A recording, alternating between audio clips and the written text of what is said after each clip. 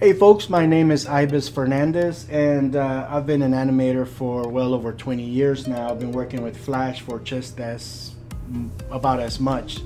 But what I'm going to go over today is I'm going to be demonstrating what I believe is the absolute groundwork, the base level, the foundation of what you need to learn when it comes to Adobe Animate. And if you're confused about what Animate versus Flash is, you know, it's exactly the same thing. A couple years ago, there was a controversy with, Apple no longer supporting the Flash player, and that kind of cascaded into this whole thing where the technology itself, as far as how it relates to the web, is no longer supported. This doesn't mean that Flash is dead. Flash is still very much the household standard when it comes to animation software for 2D animation. You can say what you want about Toon Boom and what are these other tools? Cartoon Animator, Character Animator, TV Paint, all these tools, Toons. It doesn't matter. At the end of the day, Adobe Animate is the #1 standard when it comes to 2D animation software, modern 2D animation software. And so I'm not gonna give you this whole spiel about history of Flash, where it comes from, who it's for, because if you are watching this video, you pretty much already know what it is and you're interested in getting started. And what I'm gonna do for you today is I'm gonna give you that foundation. I'm gonna go over what I believe is the most important parts of the software from a software operation standpoint that anybody needs to learn, and in the order you need to learn it. I'm gonna try to get it all done in less than 2 hours. Because this one is being done live, it might take a little longer, but it will be edited down for future distribution. So let's talk about Adobe Animate. Let's switch over here. So Adobe Animate hasn't changed very much, to be honest, in the last 20 years. All the primary functions, all the general usability areas are still pretty much exactly the same that they were 20 years ago. But everybody who's just now getting used to it, getting started with it, and has questions,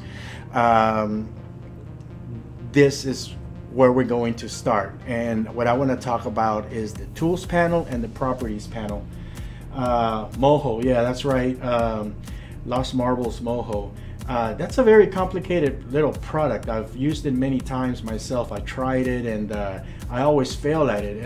In fact, in this video, in today's stream, you're gonna see me go through certain things, and you can compare that, to your favorite 2D animation software, because, like, for example, when it comes to Moho versus Flash, it's so difficult just to make the most basic things. It's like it's created for a more technical user. You have to pretty much have an intention of how you're gonna approach a line, whereas with Flash, it's more of a creative person's tool, where you want to draw something, you just draw. You want to draw a circle, you want to draw a ball, you want to draw a frog, you just draw it. You're not going to be thinking about, Bezier curves and, like laying down shapes and layering stuff and all this technical thing, how you're going to do the line work from a technical perspective. You just do it. So let's I do have Flash open now. Let's see here, and I'm gonna give myself a bigger view there, and I'm gonna create a new project here, and we'll get started with the actual meat of the stream.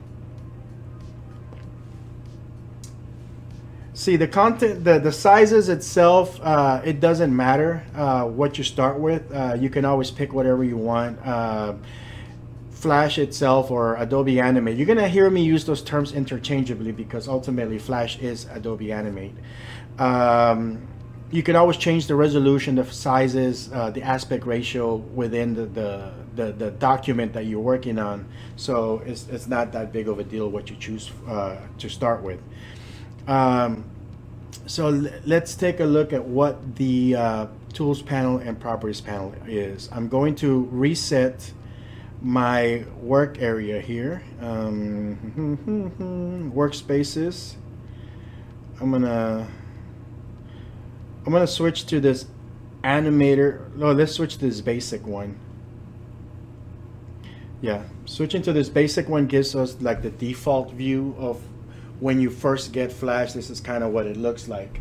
So what I'm going to recommend is you take this here thing on the left. This is your Tools panel, and you detach it. And we're going to, for now,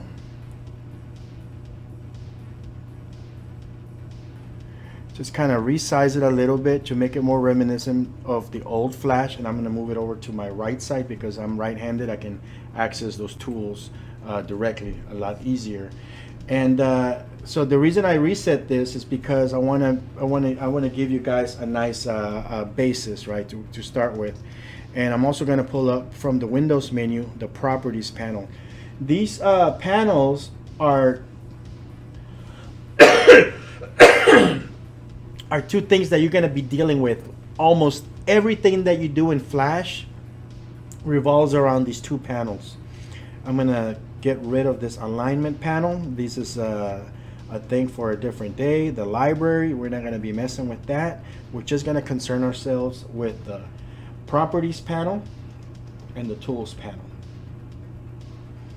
So let's take a look at what the Tools panel is, right? The Tools panel contains all your general tools that you'll be working with. Okay, so first of all, we see a black arrow, which is also known as the selection tool.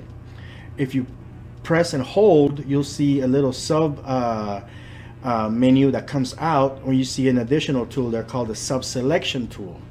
All right, and I'm going to go over what these tools do in a second. So after that, we have the free transform tool. If you press and hold there, you see the gradient transform tool, and you can just kind of select which one you want. So you press and hold wherever you see this little arrow on the corner, it means that there is a tool underneath that slot, aside from the one that's being displayed there. So here we have something called the lasso tool, right? I'm gonna press and hold my mouse button on it, and the little flyout menu comes out, and I can see that I have an additional two tools in there, the polygonal tool and the magic wand.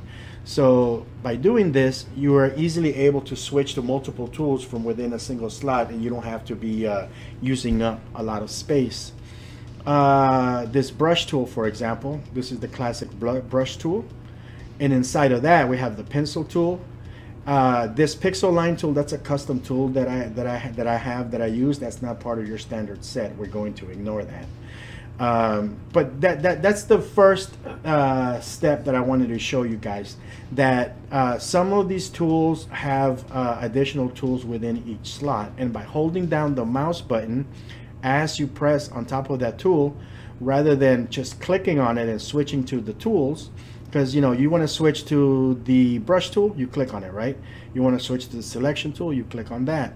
But if you want to use the sub selection tool, you press and hold the mouse button on that tool that has the little arrow, and you select the new tool. Same thing, if I want to grab the pencil tool, I'll press and hold my mouse on the brush tool there, and I can select the pencil tool. Now, the tools panel itself, in the newer versions of Flash, I'm working with version 2023 right now. You have this little three dots right here in the middle somewhere.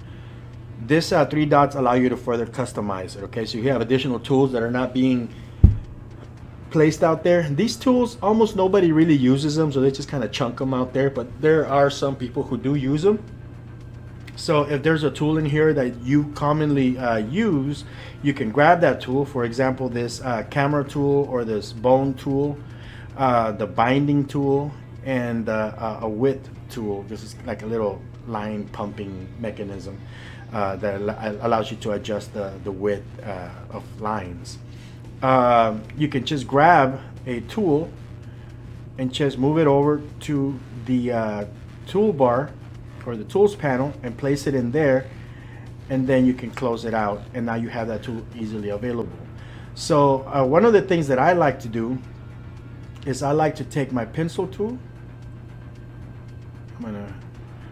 I like to move my brush tool here, and this is a little reminiscent in the old Flash where you have the brush next to the pencil. It makes it easy for me to click and grab my pencils, and you can customize the tools any way you like. I am going to go over all the primary tools in a minute. Right now I just want to show you how to customize the toolbar for your particular way of working. The selection tool, I kind of like all those selection tools together. I do use the eraser tool fairly often. I'm going to move that to the top. We have a rectangle and oval, polystar, all these other little things. I hardly ever use any of these except for the rectangle and circle, right?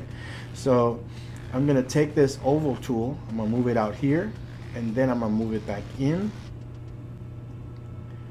And I'm going to take my rectangle tool, just put it at the front and just move it right there.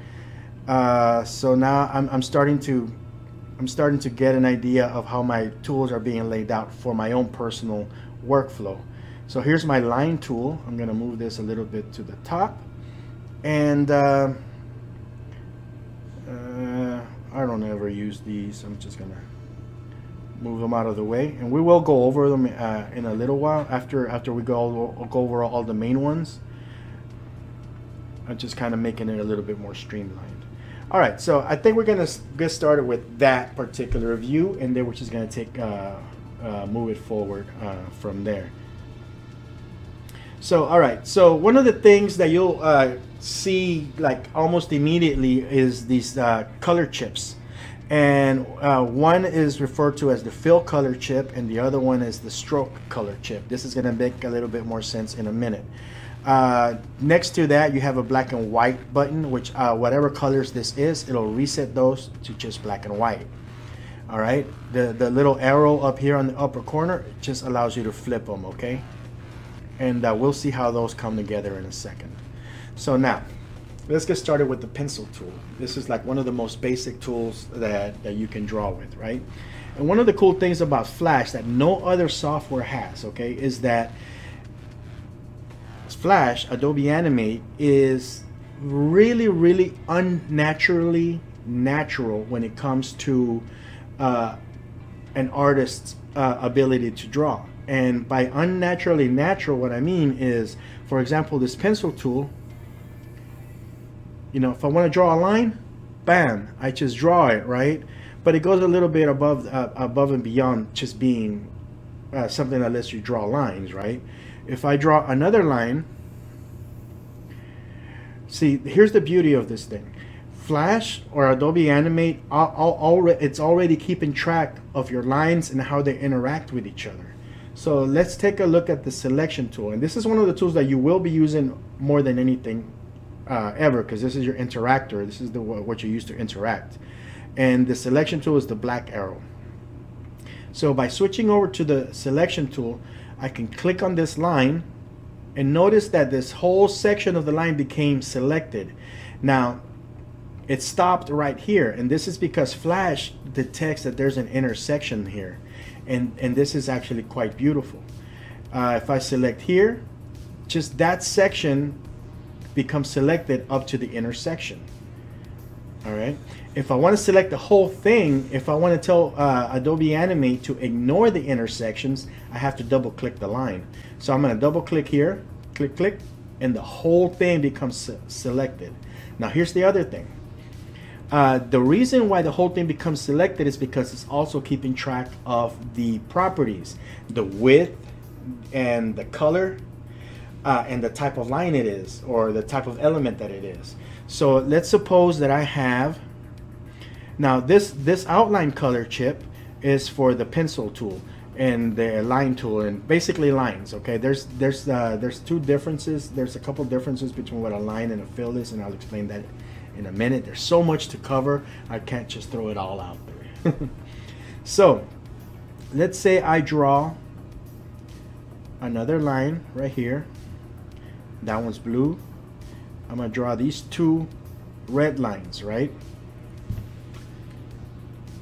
I'm gonna zoom in.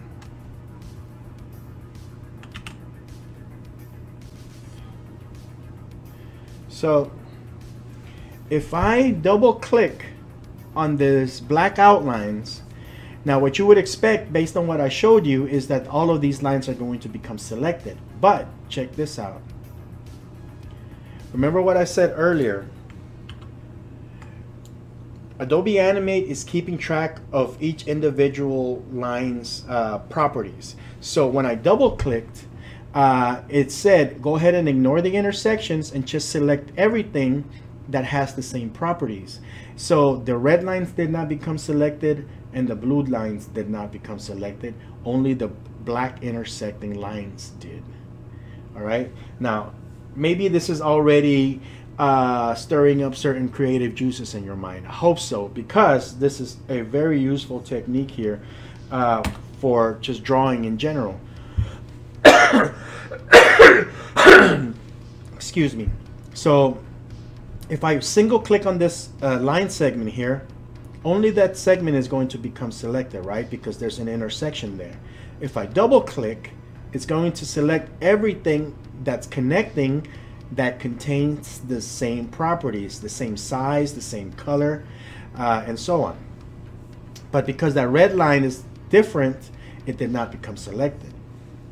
Now if I double click on this line, this whole thing becomes selected, but that one did not, even though it's the same color and everything else. That's because they're not touching. So Flash recognizes this relationship between the properties of an element and how they interact with each other. That's something that no other tool has been able to do, and I don't know if it's something that Macromedia patented or Adobe owns now, but it's definitely something that software like Moho and Toon Boom and Tunes and all these other software, they can't do it. They don't know how to do it, and this is such a beautiful little piece of software innovation that just makes just working with this tool like just such a breeze, you know. So press Control A to select everything, and I'm just going to delete. Now I'm going to show you how I can interact with what I've shown you so far. I'm going to draw I'm just going to draw a basic series of shapes here. Circles. All right, so this is basically a cloud, right? So I don't have to be precise, okay? Tetsu, you mentioned that you work with Blender. Blender has the grease pencil. Whenever you draw with grease pencil, you know how you have to also be very precise in how you draw everything. You can't just sketch things out because every line is its own independent object and doesn't interact. And to me, that's a pain in the ass. So when you draw in Flash or draw in Adobe Animate, you don't have to be precise. You just doodle, you know. Now that you know how the things interact, we're going to take our selection tool, click that section here, delete, click this section here, delete. I'm going to delete this, delete that. I'm going to go in here, in there. You know what? I'm just going to select this entire region here and delete. I'm going to select this here, delete. And now we're getting into another part of the selection tool. When I click and drag the selection tool, it allows me to draw a box around objects that I want to select. If I just select here, I only grab that section, right? So I'm exploiting that section of the selection tool. Just kind of cleaning up with the selection tool and the delete key, right? So now that I have that, I'm just going to click, delete, click, delete, click, delete, click, delete. And you don't have to be a super great artist. As long as you can doodle and make some basic shapes, I mean, you can create really good artwork, you know. So there's a cartoon cloud. Just by laying out some doodles and cleaning it out using that feature in Adobe Animate that allows it to recognize intersecting lines and their properties. So what else can we do with this? I'm going to color it using the fill tool. So this fill tool, also known as the bucket, the paint bucket, is associated with the fill color chip. So this red one here, this red color is the stroke color, and it allows me to control the color of the lines. This big one here without the hole in the middle is the primary fill chip for the paint bucket, the paint fill chip. So here I'm gonna grab a version of gray, actually, so that you guys can see. That's right, easy cleanup. I'm gonna do like a dark gray or semi-dark gray in terms of what we're looking at, because I want it to stand out on the screen. And I'm gonna use the fill bucket, and I'm just gonna paint it in there. All right. So this fill tool works. I'm gonna be getting back to it shortly once I get down the list, but I want to introduce you to it. Okay, so this fill tool works by allowing you to select an item and just kind of click in the middle, click, click, click, right? So control undelete, control delete, undelete, undo, and I'm gonna double click on this line here. We're gonna be using our, what we've learned so far to delete. Double click this line to delete. Now, if I double click this red line, what's gonna happen is that everything that's connected that is a red line will also become selected. So click, click, the whole thing becomes selected. If I change the color of that outline while an object is selected, that object is going to change into that color. Now, I'm going to show you with the fill color first and show you that nothing happens. That's because that's the fill color. So there's no fills currently selected, so that's not going to happen. But if I activate the stroke color, as I change the colors, everything that's selected that is a stroke or that's a line also changes color. So that's one way to change all the colors at once. So I'm gonna make it a little bit darker line right there. So now I have a cloud, a gray cloud with a monochromatic outline. Let's take it a step further. We're gonna exploit again our pencil tool to just roughly draw out using the color red, for example, because we're not actually going to draw with it. We just need it as a guide. And what I want to do is, using this red outline, see, red outline, I'm going to just kind of draw areas where I want my shadows to be for this cloud, for example.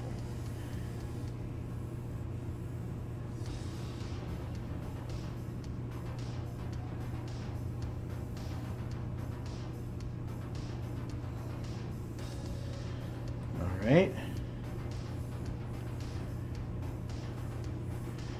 So I'm going to also introduce you to the eyedropper tool. The eyedropper tool basically just allows you to select the color that's on the screen, right?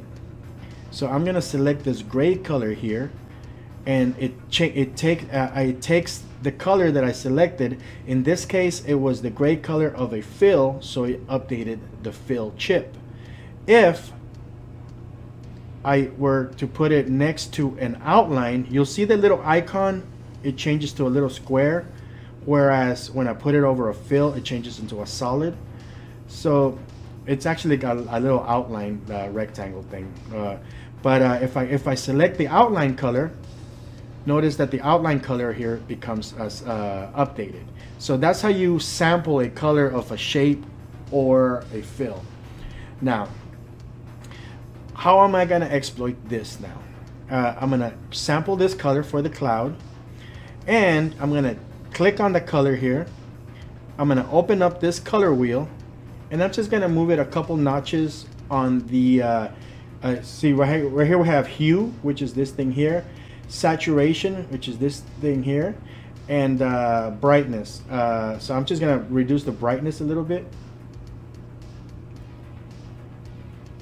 All right, and I'm just gonna use the fill bucket to paint these areas. And notice how the fill bucket kind of stops and only paints the areas where the intersections are. All right, so now let's clean this up. How do we clean it up? What's an easy way to clean it up? Anybody in the chat room, any ideas how we can just get rid of all of those red lines really quickly? All right, so we're gonna take our pencil tool. We're gonna use the eyedropper tool to sample the color that we're using as our guideline. Now that we have that color, we're gonna take our pencil tool and we're just gonna draw a big old mess.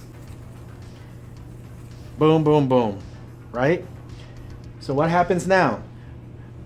All of these lines are connecting to each other, all the red ones. So if we use our selection tool and double click on any of the red lines, they all become selected, and all you have to do is press delete. Oh, look, we missed the spot. No big deal. All right. Easy peasy, huh? So now that we've done that, let's add a couple little highlights. All right, we're gonna use that same red color, and we'll just kind of use some fake highlights here. And this is definitely not what clouds look like as far as their shading, but you know, it'll give us the idea. We're gonna do the same thing in reverse. Instead of making it darker, we're gonna make it brighter. So we're gonna sample the middle color, click there, open the color wheel, and we can adjust it from here, or we can adjust it from here, or we can use the actual values. So I'm just gonna increase it a little bit this way just to make it brighter. And we're gonna use the fill bucket to paint. And we're gonna take our pencil tool, which is already set to the red, and we're just gonna make a line that connects these together. We're gonna use our selection tool to double click, causes everything that's that same color to become selected, and you could just delete. Not too shabby, right? Select and delete. Yep. That's right. You're a little too slow. But yeah. All right. So the pencil tool. What happens next? I'm gonna move this cloud over here. We may or may not use it. I have no idea where we're going with this. I'm just demonstrating the tools and the properties. Now, with the pencil tool, the next thing that we're gonna look at is properties, right? Anytime you do something in Adobe Animate, this properties panel becomes updated. It tells you what your stroke color is, information about how the alpha channel, you know, how transparent it is, the size, the style of the stroke, how wide, or whether or not you want like a different shape profile to this thing. Scale, whether you want that line to scale itself based on the document size, and I'll go a little bit deeper into that later. Hinting basically ensures that your lines are drawn in places where the values have no decimal points. So everything that you're drawing on a grid of X and Y coordinates, right? And at any given point, like an actual point might be like at, 10 by, 10x by, 200y or whatever, but it might be 200.97y. That 0.97, the fact that it comes a little bit outside of the main pixel area, it may cause your images to look blurry. If you stick to keeping everything without decimal points, you'll basically ensure that you have nice crispy graphics when it comes to that. And I'll talk a little bit more about anti-aliasing and aliasing and all that stuff as we go along in this stream. But for now, let's take a look at the stroke size. So I'm going to change it to a number 6 stroke. Oops. Okay. I'm going to change it to number 40. So if I go in here and I select, double click on one of these, even though these lines are red, only the line that is a value of 1 becomes selected. Now it still respects the intersections, okay, but it doesn't respect the overall property. So if I were to double click here, only the lines that match those properties exactly are the ones that become selected. Once an object is selected, you are able to change its properties the same way that we changed the color of it earlier. I can change the size to make it thicker, or I can make it thinner. So if you're drawing, for example, if you're drawing a happy face, right?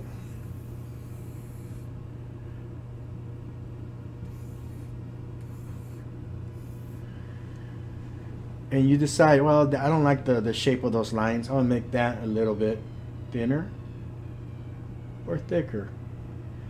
So you have a little bit of control over that. And you're using that with the properties panel, right? And you can change the style of the line. So if you want that dotted look, so it's a little bit more obvious in the thinner lines. So you can draw like that.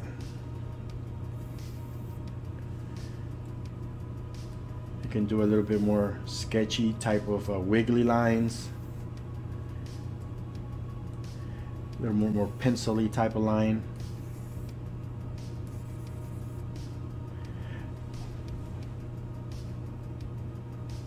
Dotted. Alright, so you get the idea. Now I can take these lines. I'm going to hit Control A to select everything. Actually, I didn't want to select that cloud. I'm just going to draw a box with the selection tool around these. And I'm going to change these. So notice that I'm changing the stroke size, but the style doesn't change. I'm going to change the style, and now the style changes to everything. Make it back solid. Or I can make it like a hairline, which is like a 0.1, super fine line. All right. So you saw me draw that happy face, right? I'm gonna go ahead and get rid of that cloud because we can always draw another one. You saw me draw that happy face. I'm gonna do another one.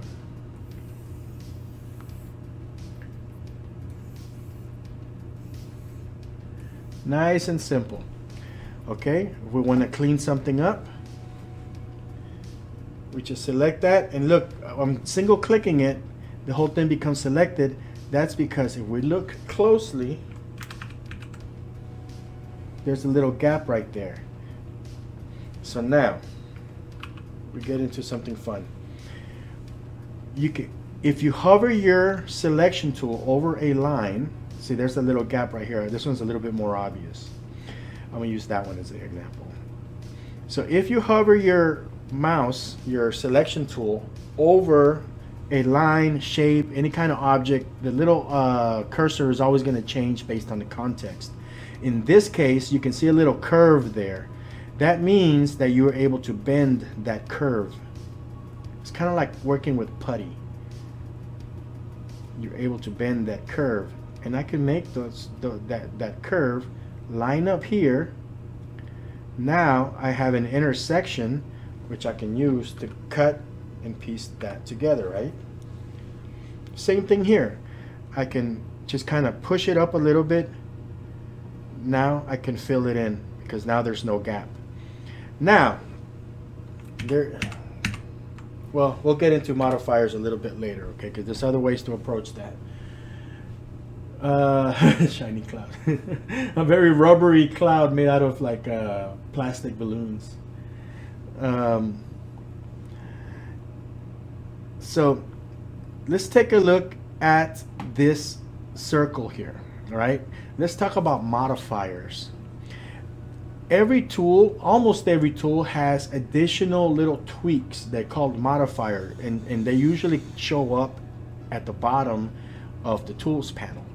So if I'm going to click here, I can automatically see that the selection tool has two modifiers, a smoothen modifier and a straighten modifier. So how this works, we have this line right here, right? I'm going to select it. I'm going to use the straighten modifier. Click, click, click, click, click, click. The more I click it, the more it straightens it out. So now it's a lot straighter. And this is a little bit more obvious if I would have done something like this.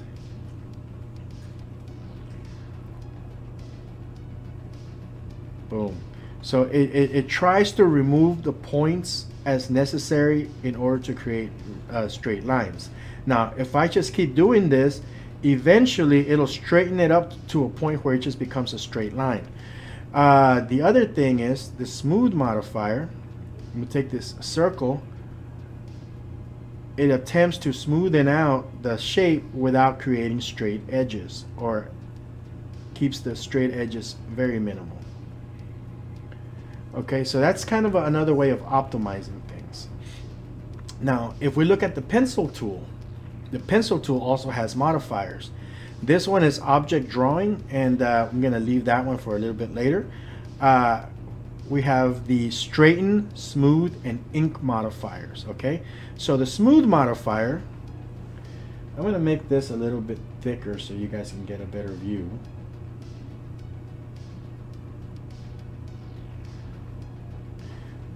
All right, so the smooth modifier attempts to recreate what I'm drawing, but makes it a little bit smoother, like I actually know what I'm doing, right? So I'm gonna draw, and notice how it's slightly changed, and it basically, if I was doing this on paper, there's no way I could draw a line that smooth. Okay, so that's your smooth modifier. Then you have your ink modifier. Your ink modifier is, I don't want your help, Adobe Animate. I want to draw, and I want you to recreate what I'm drawing exactly the way I'm drawing it. So I'm gonna go here, here, here, here. All right, and these lines are a little thick. I'll make it thinner, so you can see how more obvious it is.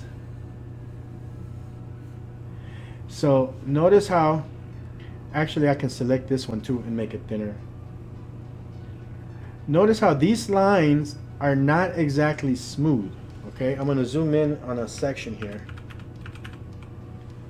Notice all these little wiggly areas there. Okay, so if you want to ensure that your lines look exactly the way you're drawing them, use the ink modifier.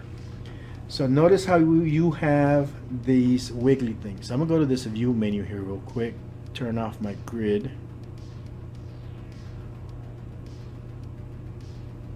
Let's see, view.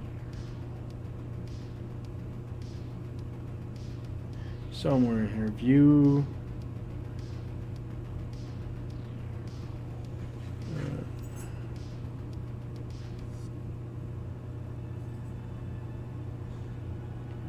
I can't find it. They moved it on me.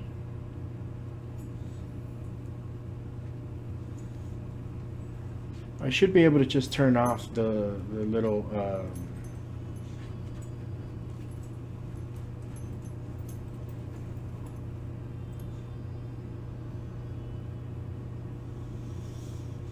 yeah, I should be able to just turn these the little grid patterns off at the pixel level.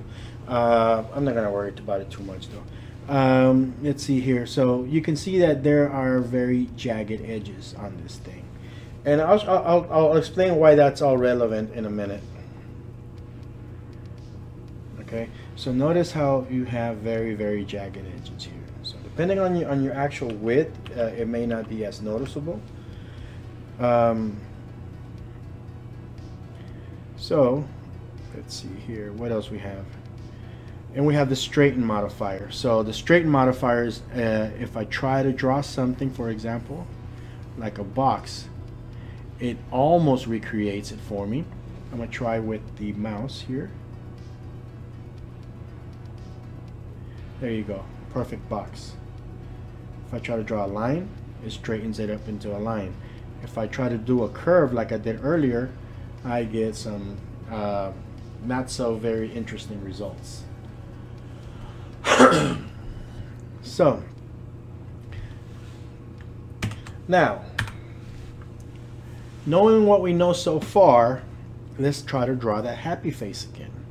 So I'm going to turn on this pencil mode. I'm just going to draw with the mouse, okay? I'm just going to draw as best as I can a circle. Boom. I'm going to draw as best as I can another circle. Boom. As best as I can another circle. Boom. As best as I can another circle. Bam. Now, using our selection tool, we're going to grab these lines and just kind of tweak them out like, you know, like putty again.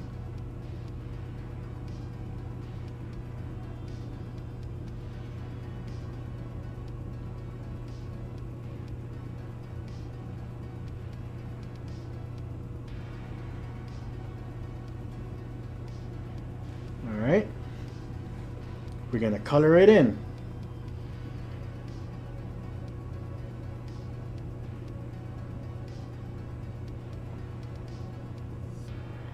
Let's say I don't want outlines.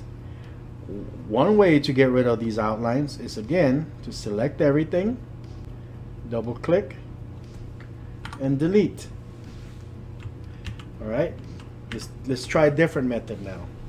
So I'm going to select everything. This time I'm going to go into the stroke color swatches panel, and again, I can change the color to whatever I want. Also, in the properties panel, I can do the same thing here from the properties panel, but I can also make the lines thicker. Okay, so the properties panel also allows you to do that kind of wacky stuff. Now what I want to do is I want to get rid of those lines, so without having to do all this, because I might have lines that are red, I might have lines that are green, and they're not all connecting, and they are not all sharing the same properties. So by double clicking here, only the red one becomes selected. By double clicking here, only that blue one becomes selected. But if I do this, I select everything, and if I go in here, go in here and I go to alpha, not alpha. If I go here and you see this little stroke thing, it just basically allows you to turn off the stroke, period. So I'm going to click on that. Okay, it's very unnoticeable, like you wouldn't notice it. Okay, so I got to make sure I select everything, or everything that I want to get rid of, and I'm going to click that option. It doesn't even have like a little tooltip window, okay, but that basically just means no stroke. I'm going to click it, bam. Everything that is a stroke becomes deleted. So that's another way to clean up a drawing that's made up of different strokes that have different sizes, different colors, different shapes, different properties that it's not as easy to do by using the double click method. So let's say I do want to put an outline back in. So where the paint bucket tool is, you also have the ink bottle tool. I'm going to grab this and I'm going to click right here. Look at that. It did something right, but we don't see it because I'm using white. So that's kind of my mistake. I'm going to use green. Click there. So I clicked here, which means that every outline that is touching this shape is going to get an outline. If I just click here and the edge, only that edge becomes created. So I'm gonna do that for this eye right here. Boom. Okay, so that would have also happened if I would have clicked in the middle, because basically when you click in the middle of an object, of a shape, everything that touches that shape and has an outline is what takes on that outline. Boom, boom. If I do it here in the middle, this one's gonna get an outline because it's touching. That one's gonna get one, that one's gonna get one, and that's gonna get an outline. Bam. Okay? Let's play around with the style. Change the stroke color. Change the width.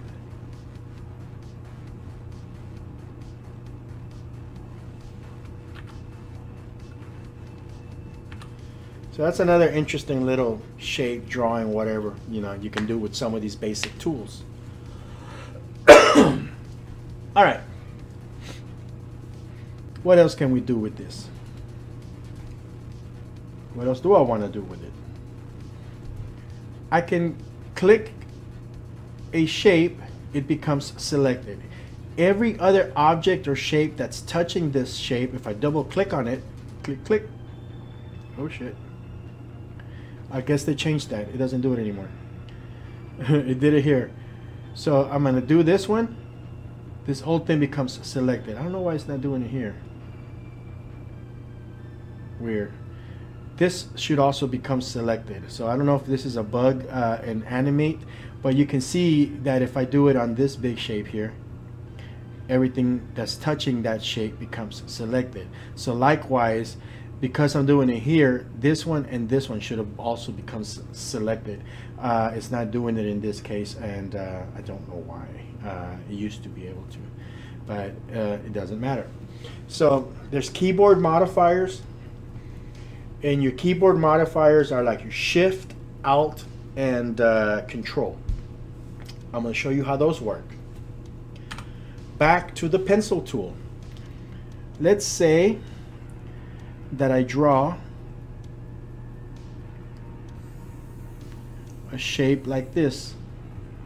Ugh, that's kind of funky, right? I'm going to double click it. I'm going to change the size to maybe a number 3. I'm going to change it back to a solid. All right, that's much better.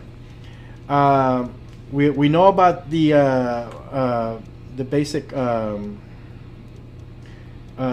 ability to just kind of move things around like this, right? But there's also keyboard modifiers. For example, if I hold down Alt and I drag, notice what happens. Instead of grabbing this line and just kind of pulling the whole thing with sort of like a weight system, it actually just grabs a point. And that's actually what it's doing, is adding a point here and allowing me to drag out.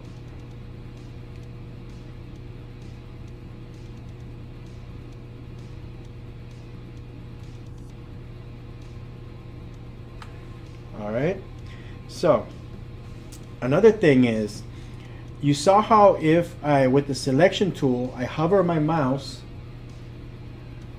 over an edge on the inside, I can bend the line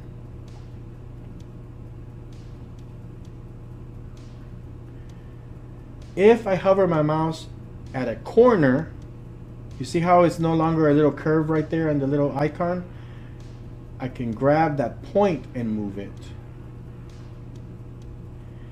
Same thing with an edge, because that's basically an end point. So I can go here,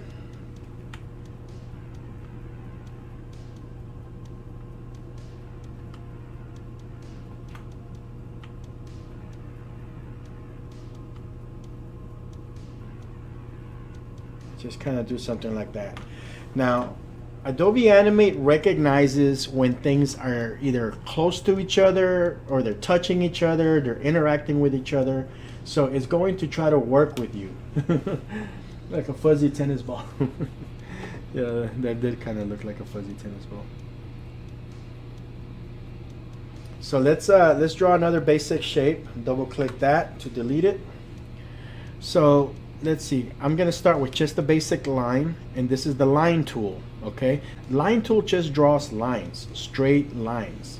Sometimes when you want to draw something, just a regular line is good enough to start with. So let's see, I'm gonna draw a line that goes here, and I'm gonna draw a line that goes there. But notice that as I hover my mouse over this edge, it's gonna basically know that I'm trying to grab that from there. So it connects them. So it automatically connects those two lines together, right? If I go back to my selection tool, I can bend this like that. If I grab another line from here to here, I can also bend like this,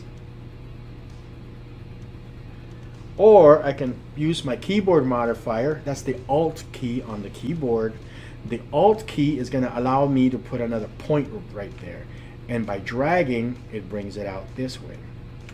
So now let's tweak this out. I'm drawing this completely with the mouse. I'm not using any fancy tools. I'm going to use the sub-selection tool. So by clicking on the sub-selection tool and then clicking an object, it allows me to see what's underneath. And we can see that this shape is composed of 1, 2, 3, 4 points. And those points have curves in the middle. So you can have additional control over your curves and points by switching to the sub-selection tool. So you have your selection tool that allows you to work with the general shapes in the general manner, but the sub-selection tool allows you to work with what's basically under the hood. So now that I've selected this shape, I can see where the points are. If I click the actual point, you can see these little handles pop up, and that allows me to just kind of tweak the curvature of those lines.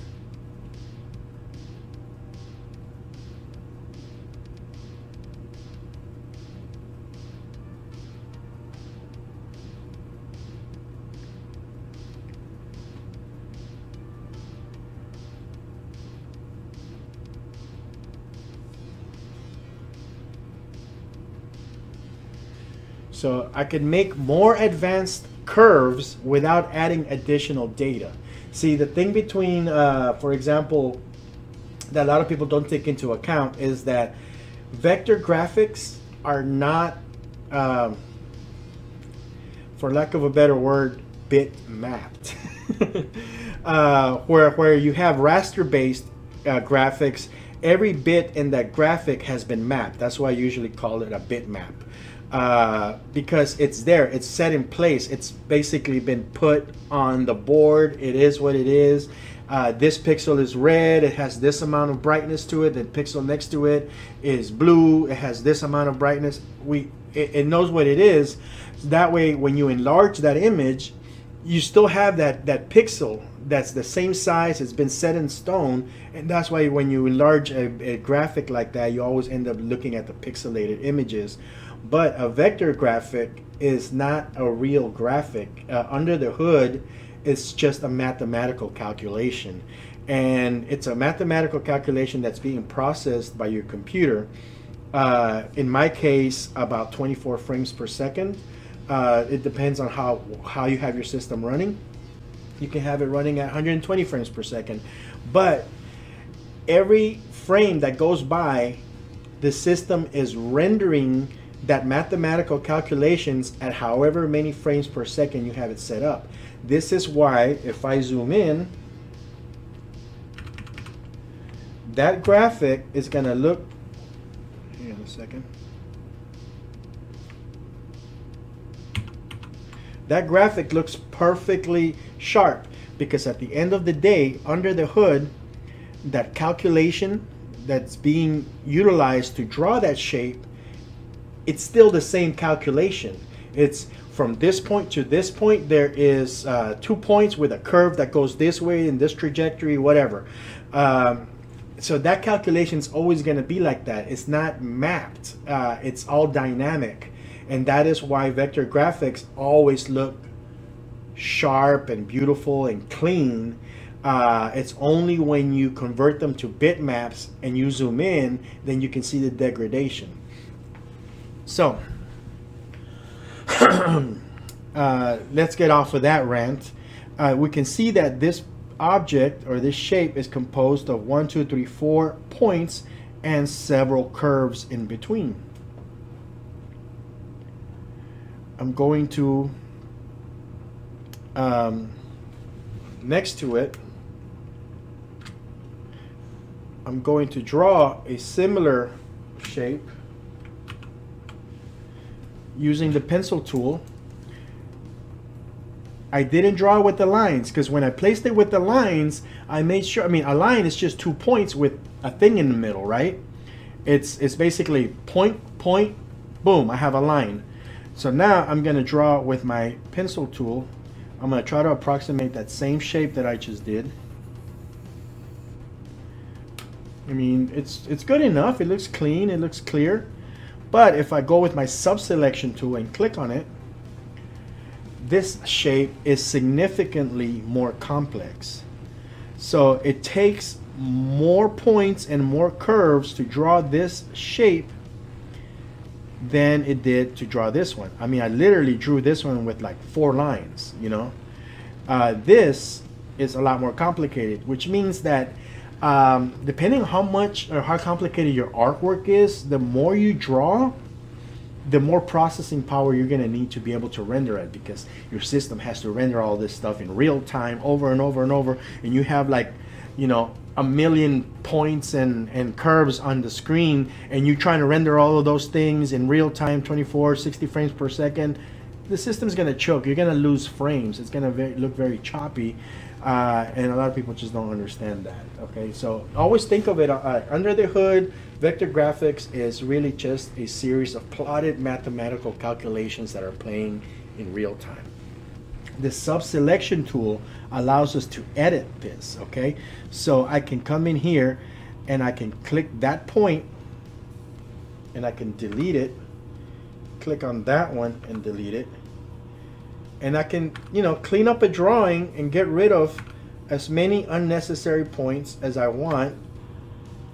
And I can tweak my shapes to still make them match and maintain the original thing, but without increasing the actual complexity of it.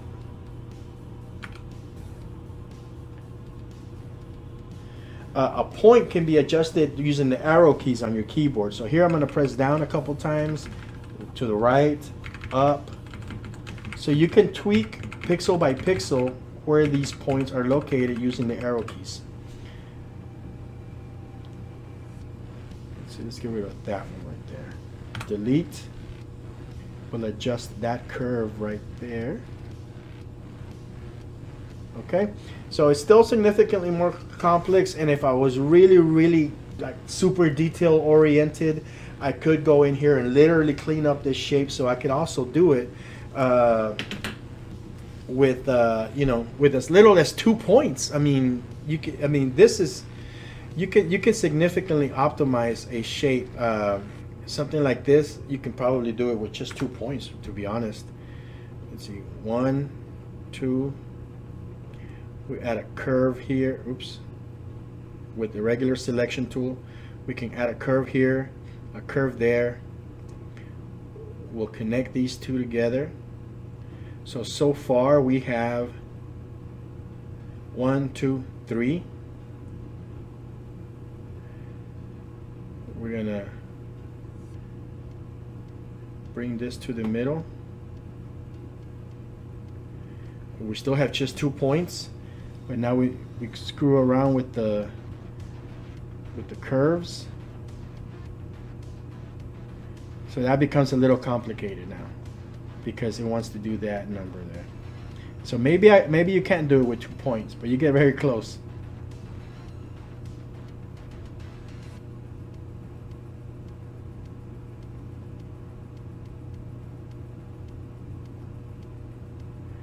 So if you were trying to like go for the world record of optimization,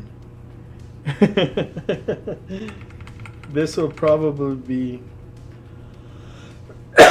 one hell of a challenge here. So this entire shape is using just 2 points and maybe 3 or 4 curves in there.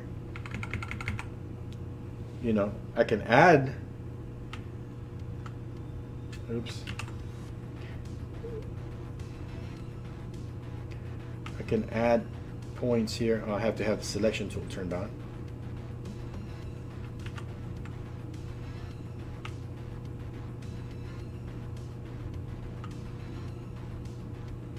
And just continue to edit. So I have this weird curved looking thing here. I'm going to click on it, and with the modifiers for the sub-selection tool, I'm just going to smoothen it out. There we go. I'm going to smoothen out this also. What's happening with the smoothing tool, if I'll show you now that you know about the sub-selection tool. So you have this curve is 1, 2, 3, 4, 5, 6 points, right? So if I select that,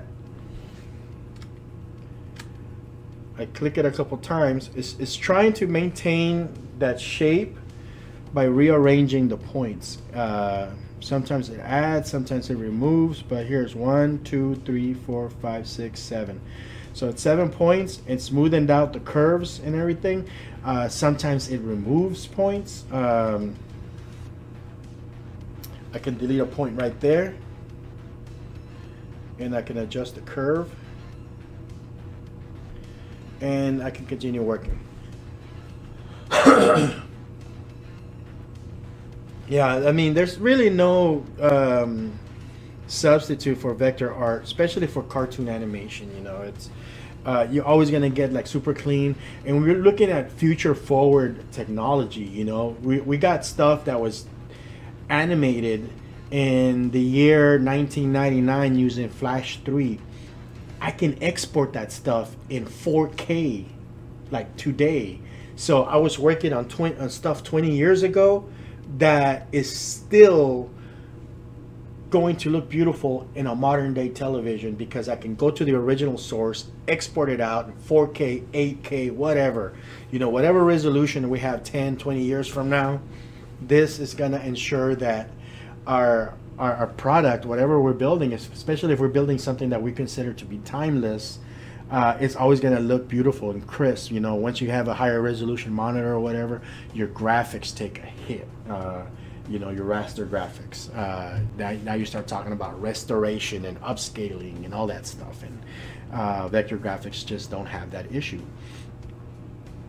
And this is like, a lot of this stuff is very specific to Adobe Animate too, like the interactions between the properties of the lines and the colors and stuff. You're not gonna find that in Moho. You're not gonna find that in Toon Boom. You know, it's I call it an unnatural natural process, because we're not used to drawing with things that intersect, you know, in order to create art. But the fact that it's there means that it feels like a very natural workflow, even though it's not a natural process. You know, I'm just drawing with the line tool.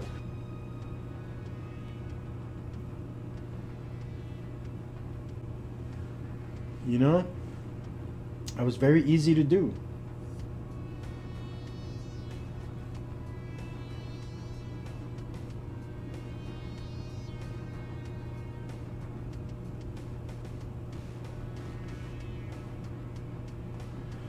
You know, drawing, that was just the line tool. I'm just using the mouse. It doesn't require a lot of special stuff. Once you know how to operate these tools and what they do and how they interact, you can really do a lot of really good artwork with very minimal effort and without like fancy tools. Really, I mean, I have this graphics tablet here because, you know, why not? You know, it makes everything easier. But when I started, I didn't have anything. You know, I was basically, you draw with the mouse, and we made it work. And this tool allowed us to do it, and it's still perfectly functional. So here I am. I'm just drawing with the mouse, playing around with shapes.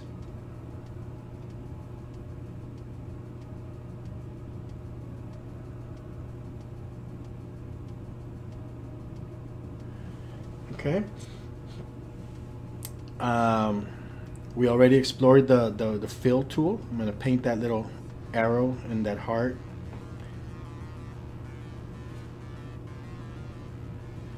Just going to grab me a different value there.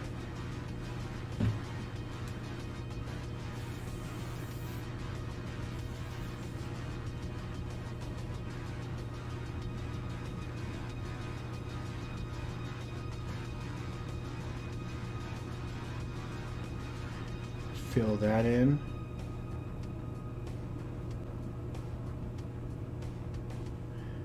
Now we'll go for a darker version of that one.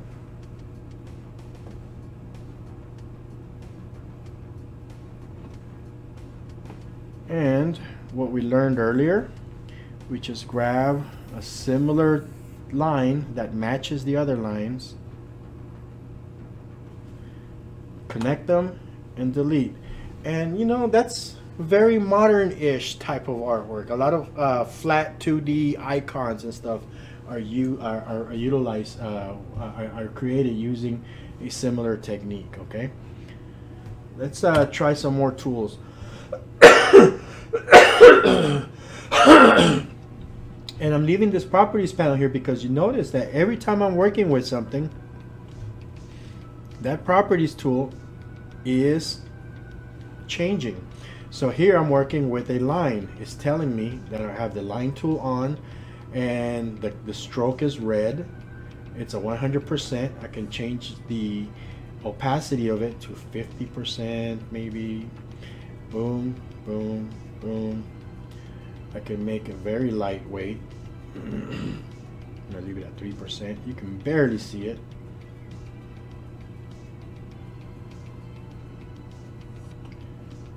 Okay.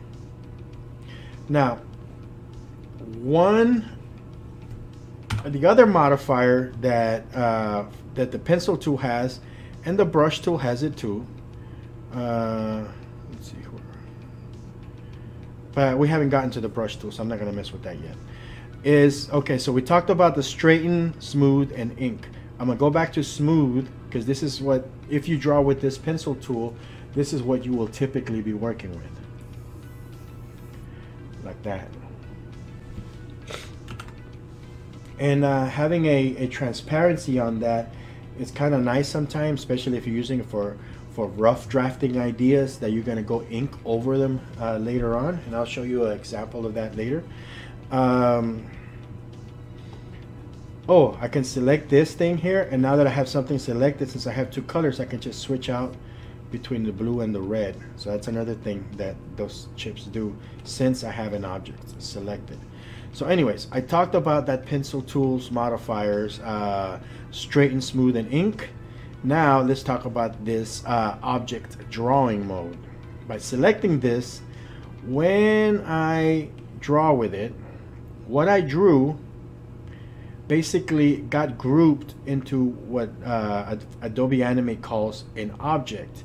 Now this is an independent object. It is not going to interact with this line. So even the lines themselves are composed of the same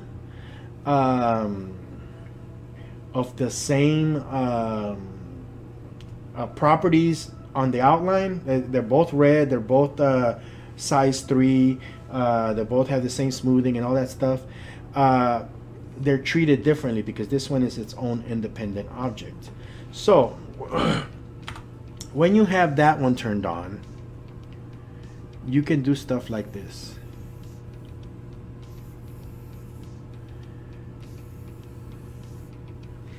Alright, so from an outsider's perspective, that's just a line, but I mean, I can still manipulate it like a typical line.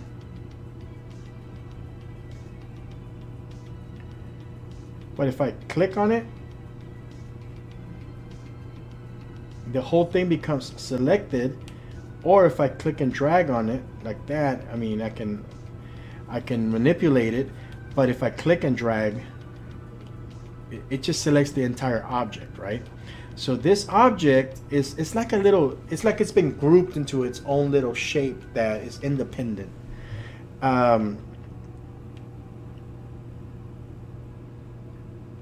Because it's an object, while it was selected, I just changed the fill and it automatically changed for me.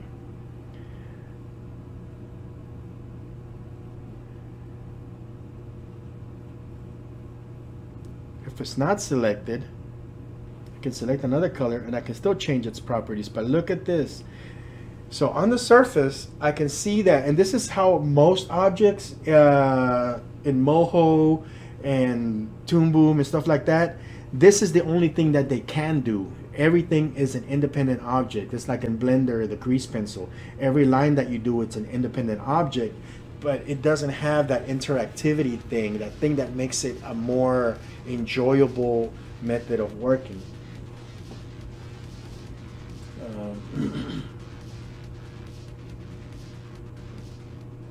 So let's see here. I cannot, even though everything in my bones tells me that I should be able to fill this in with a color, I'm not able to do it. That's because those things are not actually intersecting. Those are different objects, and they're just kind of stacked on top of each other. They're layered, and they have their own usefulness. For example, I'm going to draw a cel-shaded ball. I'm going to turn that off. I'm just going to do a basic ball. And let's say I want to color this ball in. And typically, in order to perform the cel shading, I would come in here and I would, select that independently, right? But what if it's a complex shape? So objects are independent objects, right? They're independent things. They don't interact with the objects that have been laid down. So I can't just come in here and paint, because the whole thing becomes there's no intersection. But by creating an object, I'm able to manipulate it independently until I have the right shape of how I want this thing to go down.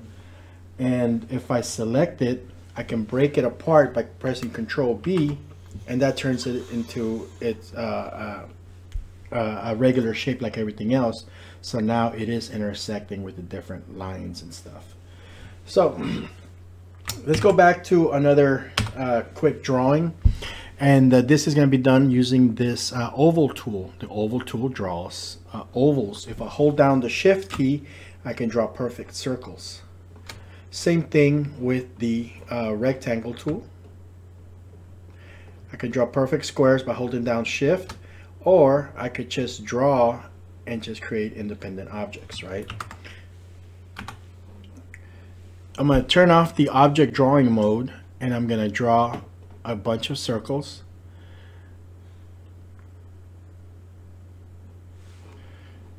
And using the properties panel, I'm going to disable the fill. So when I could draw just circles without any fill. The stroke, I'm just going to make like a dark gray. And I'm just going to put down a bunch of circles like this. Same thing I did earlier. I can use the eraser tool to just kind of go in here. Oh, that's too small. Using the properties panel, I'm going to adjust the size of that and just kind of get rid of some of the interior lines. Using the selection tool, I'm going to click the parts that are still kind of out there,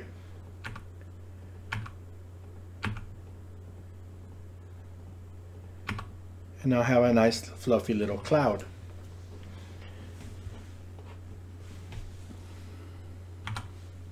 I'm going to draw with the square tool.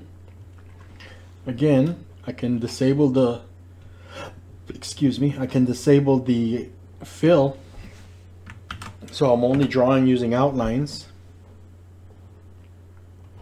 And I'm going to use my line tool to just kind of connect these points together like that.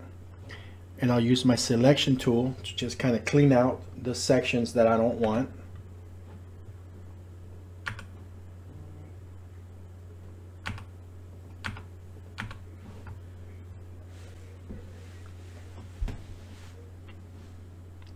can use my paint bucket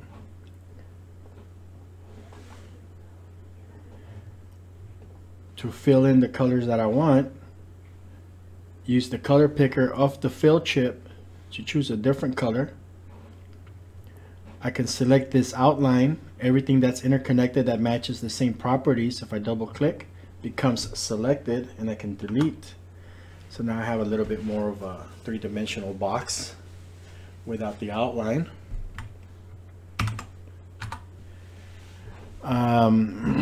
Let's draw like a taller one.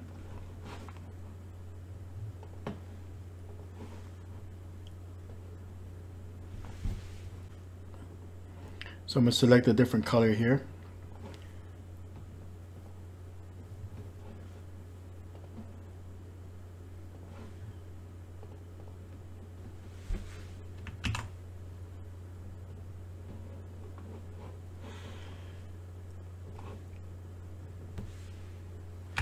There you go. You can create all sorts of like interesting shapes just with the oval tool, the rectangle tool, and you know, manipulating the line tool and the selection tools and stuff. Let's talk about some additional properties. Welcome back, Tetsu. I'm gonna draw.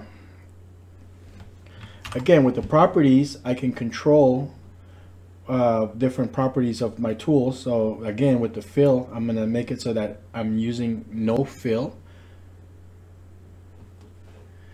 I'm going to select this, and now I'm going to introduce you to the transform tool. So the transform is, I can do stuff like that.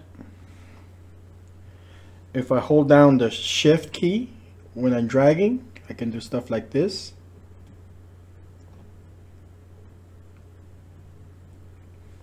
If I hold down the alt key, I do stuff like that. You'll notice this little dot in the middle. This dot is known as the transformation point. So everything that I do is based around this point. So if I move the point here, my transformations happen from that point. If I move it here, it happens from that area there. If I move it here, and I try to rotate, it'll rotate around that spot right there. So let's say I want to draw, actually, you know what, I have a good idea for a drawing, a simple drawing. With the line tool, I'm going to draw some kind of diamond looking shape, and I'm going to go ahead and fill it in with a color. Actually, you know what? Let's make it a little bit more dynamic. I'm going to double click this, press Control D to duplicate, okay? And we do that. Shift and the arrow keys will allow me to do stuff like this, move it around. If I just use the arrow keys, it moves smaller amounts. I can use my line tool to just create little connections there. With the selection tool, I'm exploiting Adobe Animate's ability to recognize its intersections to clean that up.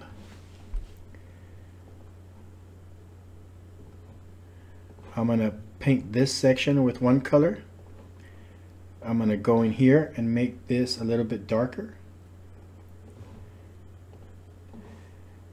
And I'm going to choose a different version of this color, a different tone for this panel here, for this side. And I'll go ahead and get rid of this outlines. You know what? I'm going to make those outlines the same color but darker by switching them using that tool that we saw earlier, just making it darker. Now we have a monochromatic outlines, a little bit more professional, cartoony looking feel, and maybe make those that outline a little thinner. Let's do a thickness of 1. So now we have something that looks like that. So if I grab this, I take my registration point or my transformation point, I'm going to move it down here. So now I'm able to do stuff like that, right? I'll rotate it along that section. If I hold down my shift key while I'm rotating, it kind of locks it into, like, I think it's a 15-degree increments. I'm going to move that registration point or a transformation point a little bit more down there. I'm going to hold down the Alt key on the shift key like that. I'll press Control D to duplicate, Shift up, Shift left, just kind of put it back in the same spot. Notice that that transformation point hasn't changed. Hold down the shift key and just move it down, duplicate again,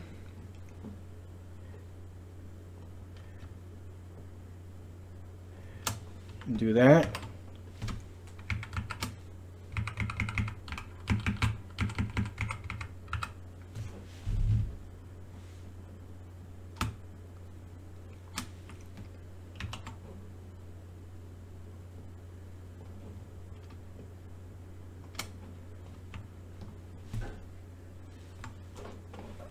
I'm going to switch to 100%.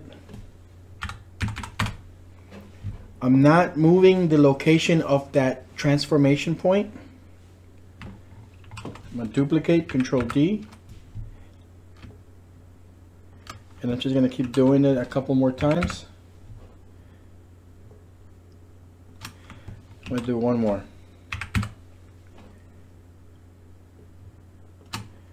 So now we have a very, very interesting shape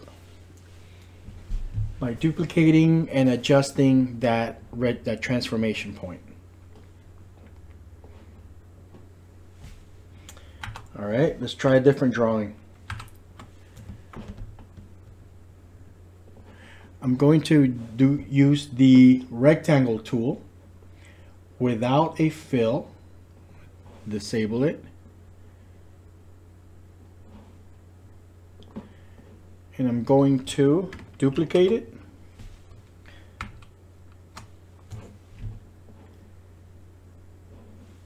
I'm going to go ahead and just connect these together using the line tool.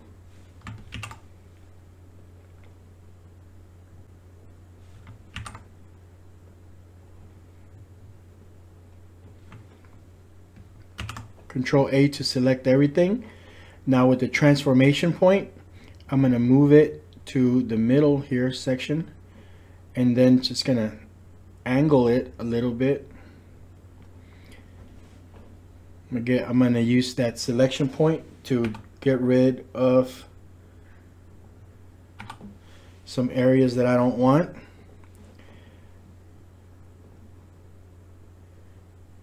And with the fill bucket, we do have a different type of coloring system that we can exploit. Let me see here. Yeah, there's one here, but there's also under window, I believe it's color. We can switch to a gradient color, and we'll go into gradient colors in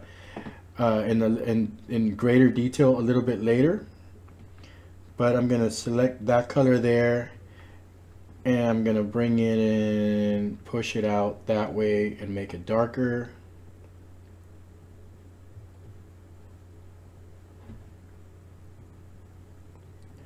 So I have a gradient that goes from light to dark.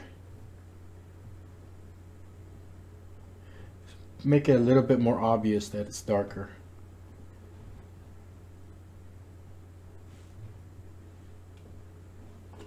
I'm going to paint with that, just like that.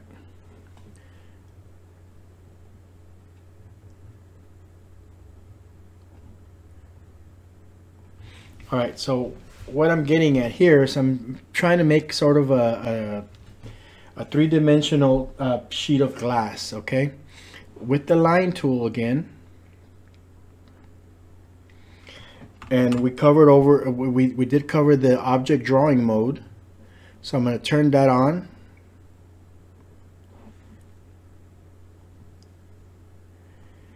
And this object drawing mode is its own independent object. It doesn't interact with the rest of the drawing.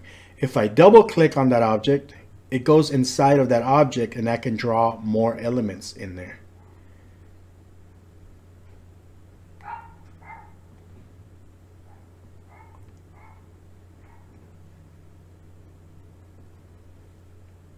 Okay, I can draw with the straight up with the box if I want to save myself some time.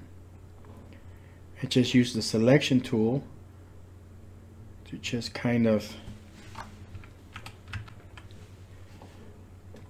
tweak the locations.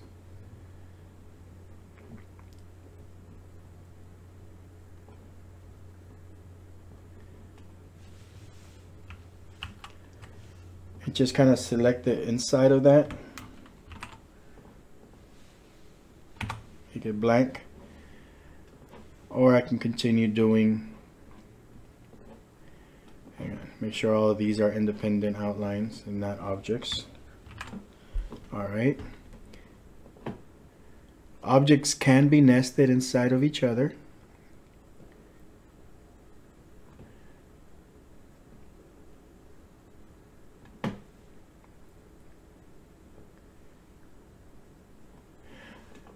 And colors can in fact be transparent. So I'm going to take this white color here. I'm going to give it a transparency of maybe 40-ish%. So notice this thing is not, it's not filling in the gaps.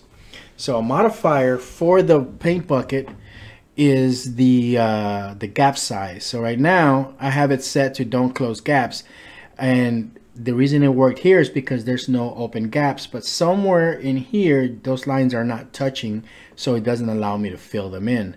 I'm going to select close small gaps. Still not working. I'm going to switch to close large gaps. It's still not working. Let me see. Okay, that's because there's some lines there that are objects. I'm going to break that apart, and now I'm going to try filling it in. There we go. I'm going to use that previous method to get rid of the outlines, where I go in here and just kind of tell it to turn it off. So now I end up with just two very transparent overlays. Yeah, you can do so much just with the line tool. One of my favorite methods to vectorize objects is if I'm drawing something on paper and pencil and I scan it in and bring it into Flash, I just go with the outline tool and just bend the outlines around the object that I draw, that I'm trying to trace. And I can get some really good vectorization done that way. Excuse me. So, properties panel. Here I'm going to change the color of the stage size, just so we can see what we're doing a little bit better. Now we can see that I just made myself a nice little sheet of glass. Because of that transparency, of course I can adjust the transparency of this color even more if I'm not happy with it.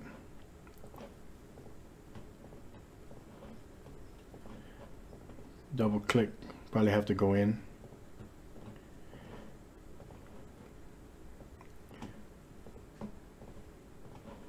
Make it less transparent, a little bit more shiny. Or if you really want to be fancy, you can go back to the color panel and we'll choose a gradient again, linear gradient. We'll just choose 2 versions of white. Double click that little swatch there from white to white, but one of those whites is going to be very transparent.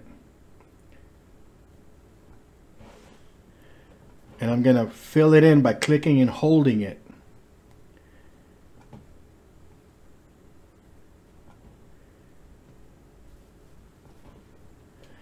And that gives me a little bit more of a glassy feel to it.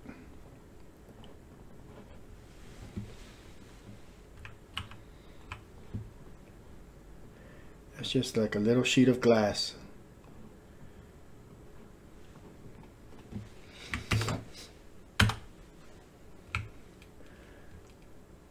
If I'm drawing an object like so yeah, let's now talk about the brush tool.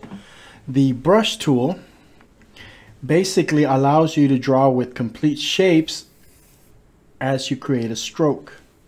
So if I go back to my properties panel, I'm going to adjust the size of my brush, size 10,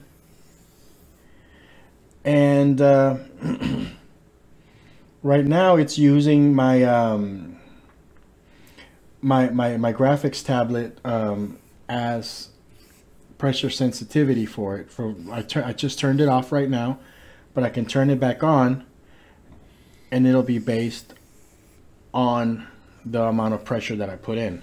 All right, don't get caught up in that. So here's the difference between the pencil tool and the brush tool. Here's my pencil. It's a single line. It's 2 points with or several points with the pencil tool with a curve defined in the middle. A brush stroke is actually an outline shape all the way around with a fill in the middle. So if we go to our sub selection tool, we'll take a look at that first line. We can see it's just a bunch of little dots there, the Bezier points and curves. But if we select this one, we can see that it's really just an outline all the way around with a fill in the middle, and that's how it's representing a brush stroke.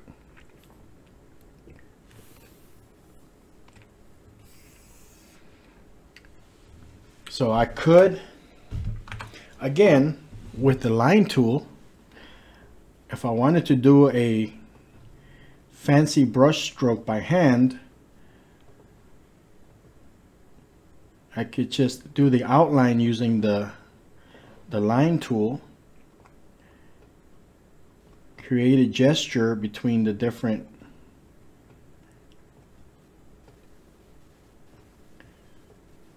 points,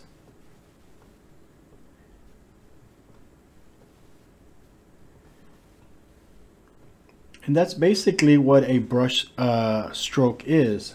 Guys, I just got to fill it in now.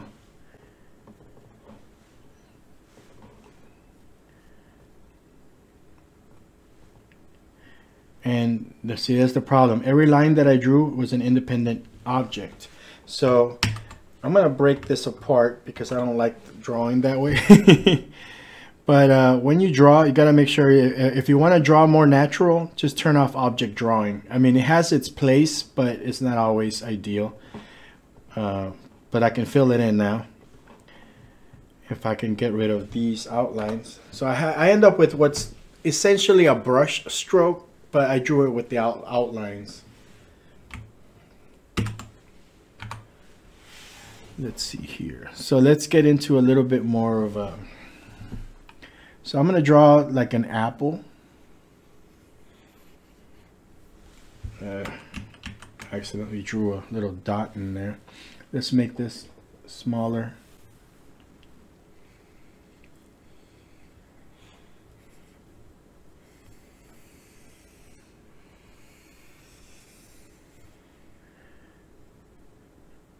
All right, we have an apple. So this apple was drawn using the brush tool. and it's composed of a lot of different points. Okay, so it requires a lot of little points and stuff to create the gesture of that outline, even though it's not really an outline. Well, from an art perspective it is, but from a technical perspective it's not.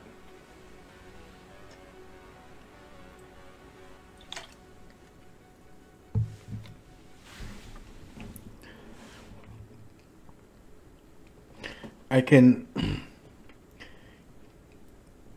draw this outline like this, my selection tool, and this is just me drawing with the mouse.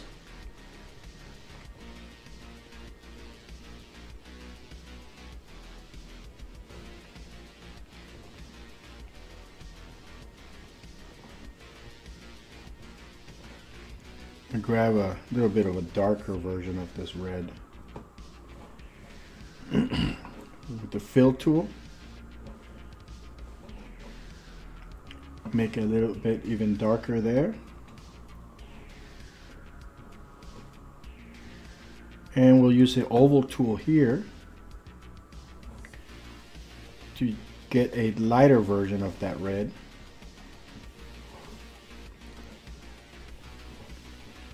Maybe a little lighter.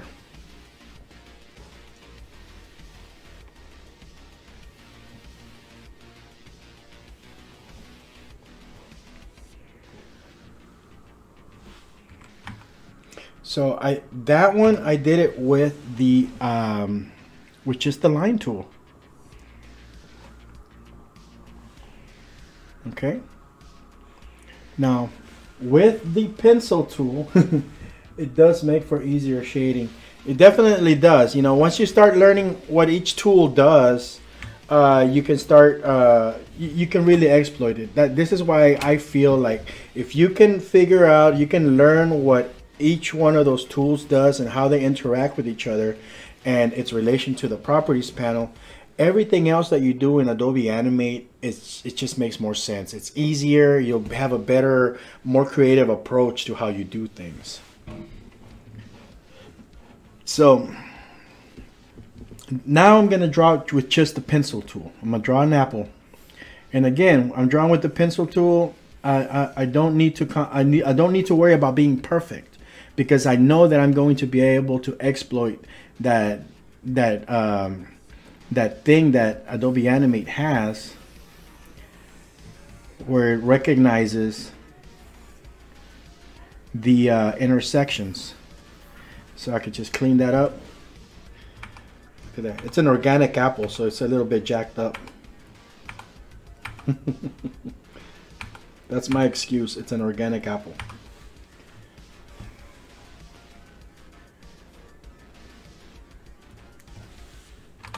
So there's an apple. Really weird looking apple. I can take this line, and using the properties tool, just that outer line, using the properties tool, I'm going to adjust the stroke size maybe to a 3. You know what, let's do it for this one also. Let's make these a number 2. Okay, so when I look at this with the sub-selection tool, I can see that, you know, they're individual lines, whereas this one is just the outlines alone is about twice the number of points that there is in here. But the problem is that by default it's just a solid line. If you don't have a graphics tablet, you don't have fancy equipment, you can select an outline and go to modify, shape, convert lines to fills. So basically this is going to take that line, that thickness and whatever it is that's containing that, and it's going to transform it into something that's like this. So convert lines to fills. It essentially looks the same, right? Nothing has changed. But now if we select it with the sub-selection tool, we can see that it's basically doubled up on the amount of points in order to create that. This, of course, gives us another superpower. Just with the selection tool now, I can come in here and I could just kind of tweak little sections of it. Okay, I can introduce those little pressure sensitivity artifacts, or whatever you want to call that, the weights.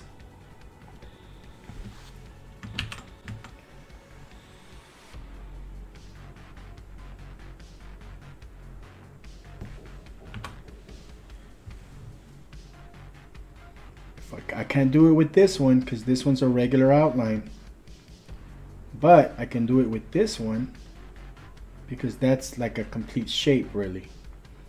Now over here we have some kind of like a very special situation.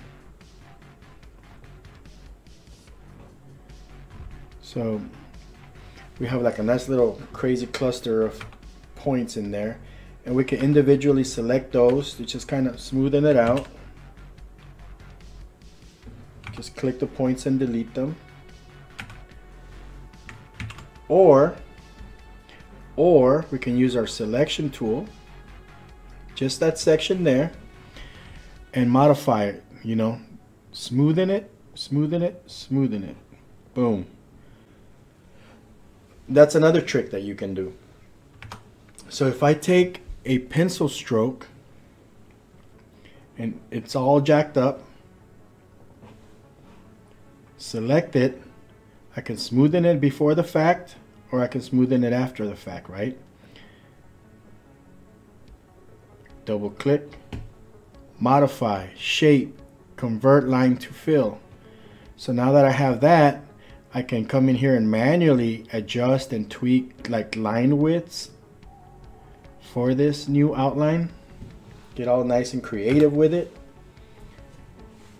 Or I could just select the whole thing and just do smoothen a couple times, and it'll randomly add those weights to it. So I do end up with like a cute little outline that looks like I actually did it with a pressure sensitive graphics tablet. So I could, you know, if you have access to a graphics tablet, you could do something similar by drawing that way. And even then, you can also further optimize that one using the smooth modifier.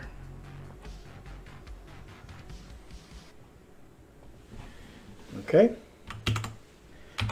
let's see what else we have. Now here is one that almost every vector drawing tool has, the pen tool. So the pen tool allows you to just click and drag. Dragging allows you to just kind of immediately project your trajectory. So now this thing is going to be curving that way. So when I click my next point, it goes like that. When I click my next point, it goes like that. And then my next point, if I go up or down, and that's how it's going to draw. So this is a little bit more for the technical folks who enjoy working with a more technical way of drawing.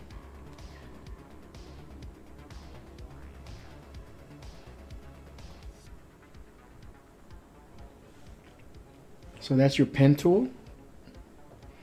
You can further tweak it with the sub-selection tool. The cool thing about that is that you're almost always drawing clean artwork, you know, that it's not cluttered with too much data.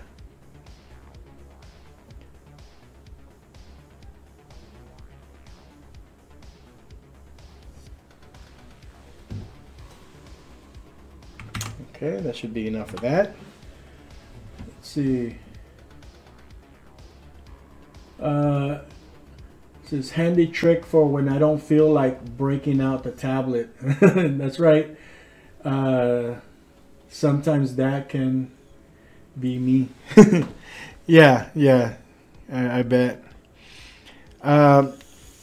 even now that I do have access to like a fancy graphics tablet, I still find myself working with the basic tools, you know. One of the most useful tools is the line tool. I mean, the line tool can be used for almost anything, you know. And, you know, you just kind of start laying it out, and you just start molding your lines.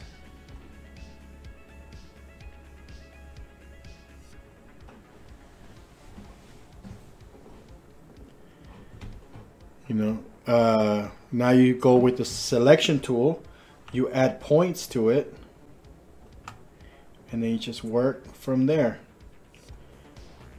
It's very easy once you get the hang of it, and it's not that hard to get the hang of it.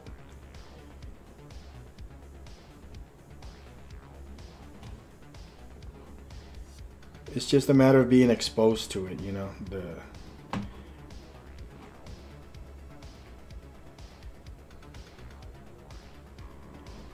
processes.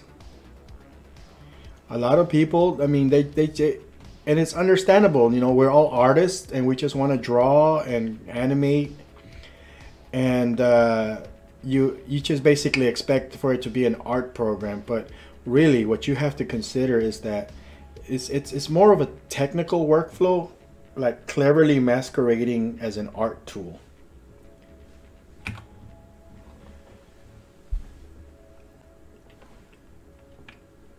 Okay, so we'll go back to the color panel. We'll go with the linear gradient again.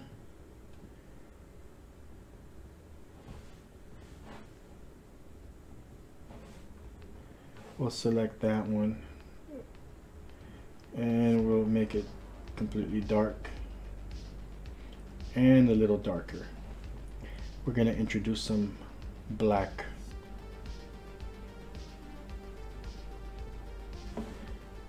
And with this bucket, with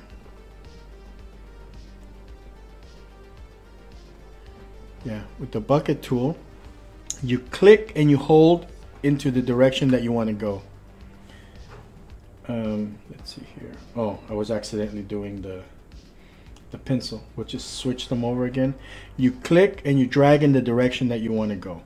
So let's say I want my shadow to be like right here. I want it to gradually work its way up. You just kind of click in the direction that you want the gradient to be.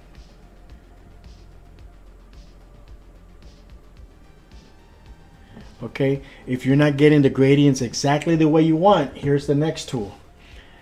This is the gradient transform tool. By selecting this, it works like the transform tool, but it's for gradients. Okay, this allows you to adjust how the gradient operates inside of the shape.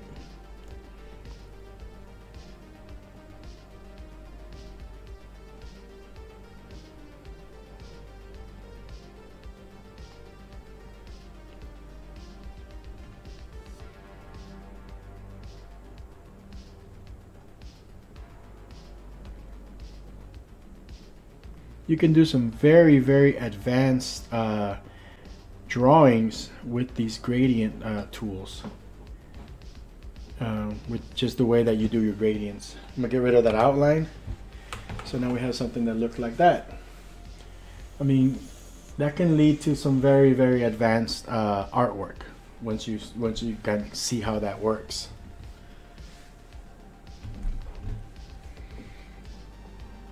Let's see here. Let's say that I am drawing a character. Properties panel. Make sure I'm gonna use my brush size of 2, and I'm gonna use a black color. So let's see here.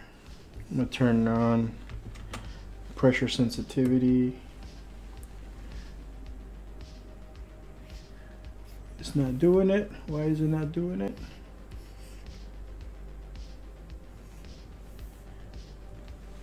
Let's do a 3. Okay.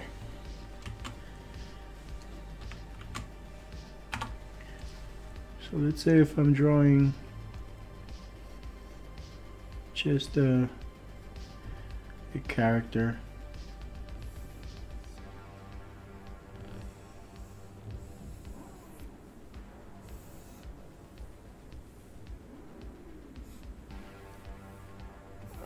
This is going to be off screen, so I'm not worried about what that looks like. I'm going to fill that in with a flesh tone of some kind.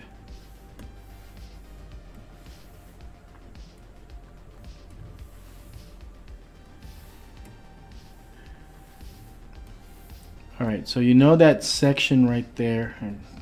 Actually, let me erase this part so it's not distracting us.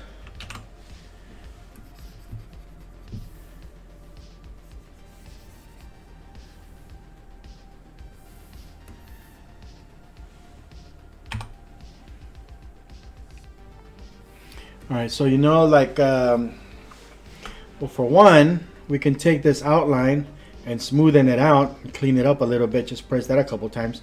Click, click, click. That gives us a little bit of variety in our line work that we could just come in here and tweak.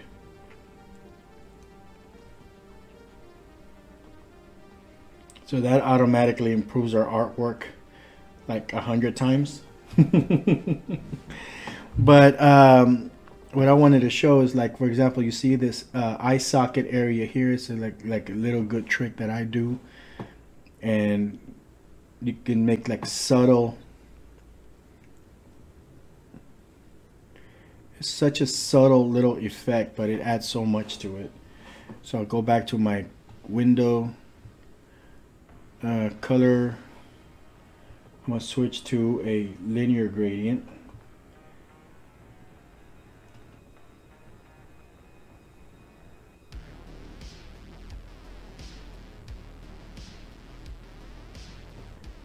Grab that color there.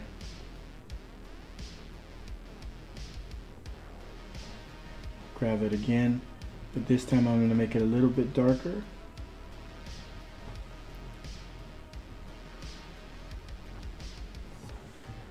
And I'm just going to paint with it right there. Sometimes it doesn't matter how you lay it out, because we can always use our gradient transform tool to adjust it. We're going to put the shadow part at the top, and we're just going to just slowly graduate to the base color there. And it just kind of gives us like a nice little eye socket that we can draw on top of for our main eye portion. Let's see here. Paint normal.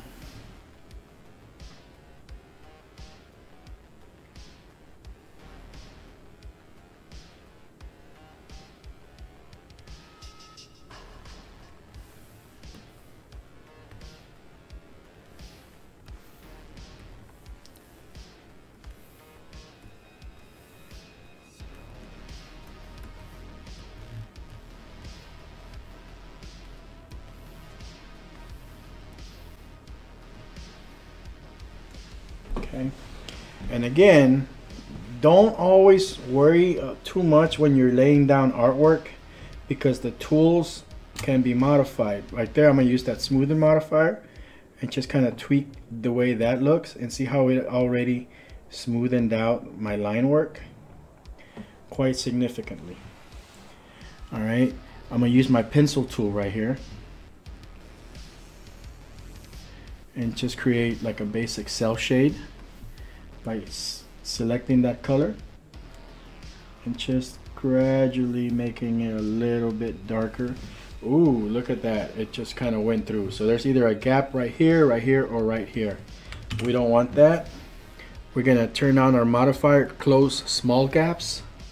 Boom. So wherever that gap was, it's detecting it, and it's ignoring it.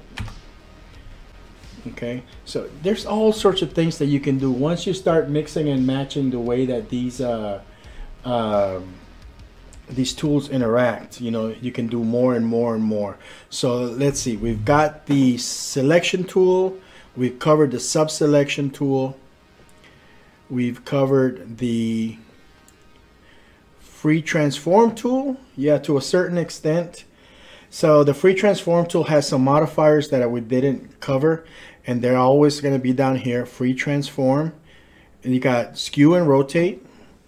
Of course, this is this stuff is always there, you know, even without it. By holding down the shift key or the alt key, you can use the same tool without having to click on this. This is just a way of not doing that. Scale, rotate, distort. Distort also, you do it with the alt key, but you can do it through by pressing that modifier there. So if you want to have like a little bit more perspective or whatever, you can distort the image. Now, a really cool one, the one that I personally use a lot, is this one, and this one's not available through a keyboard shortcut. This one is the envelope tool, and you can manipulate a drawing based on an envelope. So you can further tweak whatever you're drawing to make it match a little bit more like the way that you want, the way that it's in your head.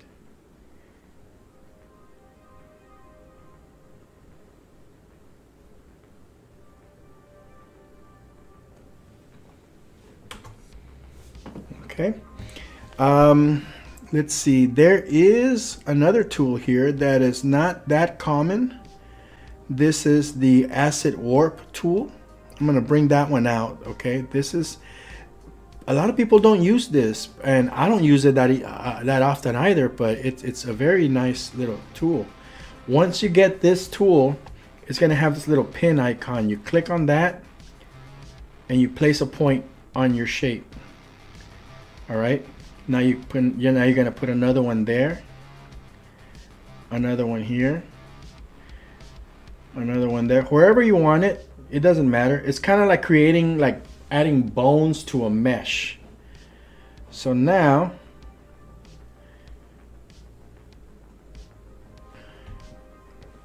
let's see here.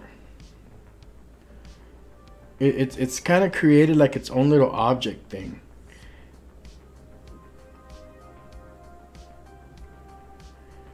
So I can manipulate this object like this.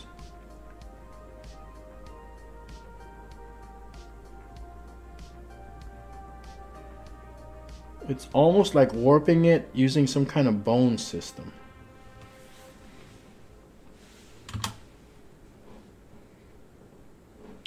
And you can take this shape and when you, I mean, you can break it apart by pressing Control B, and it turns it back into a something that you can work with. I'm gonna delete that. It's not a very common tool, so I don't typically work with it. Of course, your hand tool allows you to just kind of move your stage around. So I guess I should draw something on the stage so it's more obvious. So this is one that I don't use from the tools panel often, but for some reason I always keep it there. I guess it's force of habit. But if you're like on the selection tool, for example, if you just hold down the space bar on your keyboard, it automatically allows you to do that too by clicking and dragging your stage around.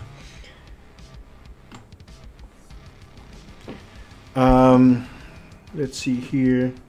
The fluid brush tool is one of the newer brush tools, and it's kind of a weird tool. It works almost exactly the same, but let's see here. I'll make it bigger so you can kind of see it. It has additional like features like the stabilization, curve smoothing, roundness, how round it should be. So like, see how like you have something that looks like that, the angle. So it can be a little handy. It gives you a little bit more options on your brush. I personally still prefer the traditional brush tool. taper. Look at this.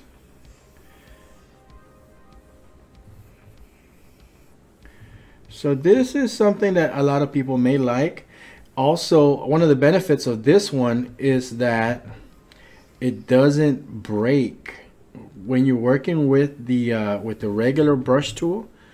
If you let go of it, sometimes it'll break, or if your thing is too sharp, sometimes it'll break that line, and you'll be required to do. It's making a liar out of me because it's not breaking it. But sometimes it'll break, and you'll be required to just kind of go over it again or redo it. But that fluid brush, it's a little bit of a, I don't know, it's kind of new. It feels nice. It's kind of weird though. I haven't gotten used to working with that yet. But you do have different options that the regular brush tool doesn't have. So this is more of a, you know, it has a different, it just has a totally different feel to it. But at the end of the day, it's the same type of brush stroke. If I select it with the sub-selection tool, it still kind of does that. So it's a very different type of brush. I don't know. Yeah, I mean, some people might prefer that. The paintbrush tool, this is the new one. This is the replacement one. It's kind of, I don't know. I don't like it. It draws using like a pencil tool. It even uses the pencil tool color for its base. But well, it's because it has like a line tool. It has line tool properties. That's what makes it weird. This one, it has like the properties of the line tool. Let me grab the selection tool real quick. You can see that it's just a line, and it's like a skeletal line basically, because you have your stroke that you can do. Let's see here.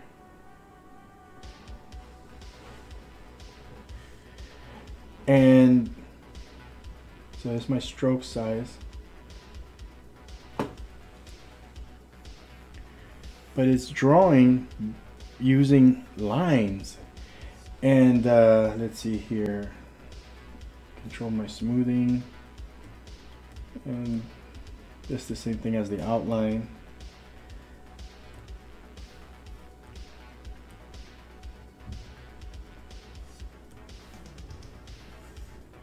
So with the outlines, it behaves like the stroke tool, like the pencil tool, right? But it's generating what looks like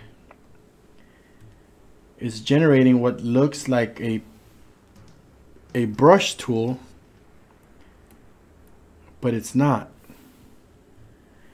It's basically a single line with different thickness projection properties added to it. The downside of this is that if you intersect it, oops, with another one,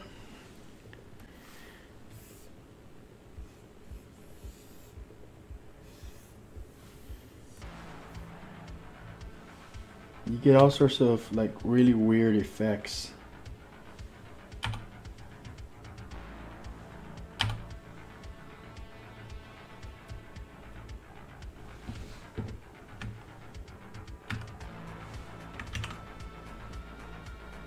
Now, if you're creating artwork that's to be used in something else, like, see how this corner here is really weird, that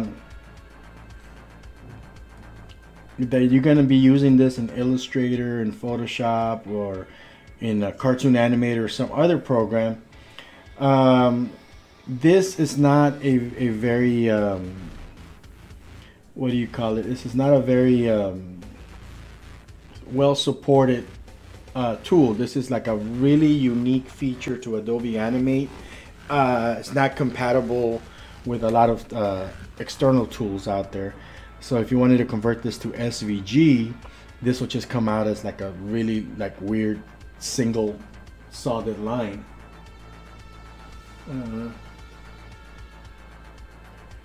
This is reminding me of rigging Blender models. Those effects might be handy though. Yeah.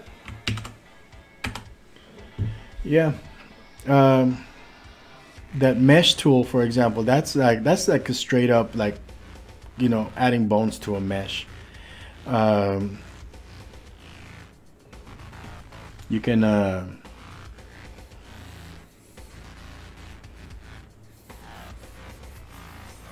let's say you're drawing a hand. Well, this is a great piece of artwork.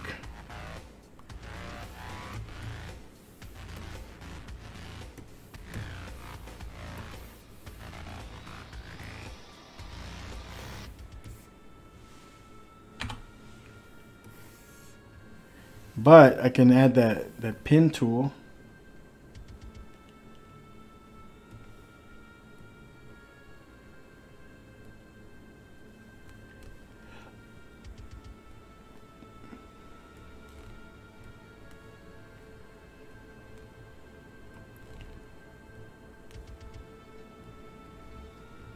And now, you know, I can manipulate this.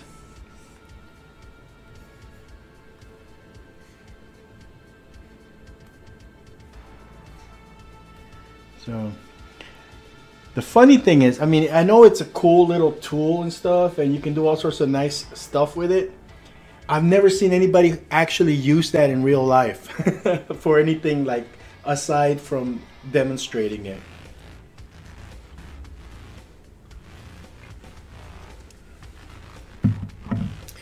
So if anybody watching this video actually uses this in the field, let me know, because it does seem like it could lead to a lot of creative possibilities. I don't know. I never used it, and I don't know anybody who out there does. You know, an animal tail, a character's basic arm. You know, it's definitely something that could be useful. I can see it. A tree swinging in the wind, stuff like that.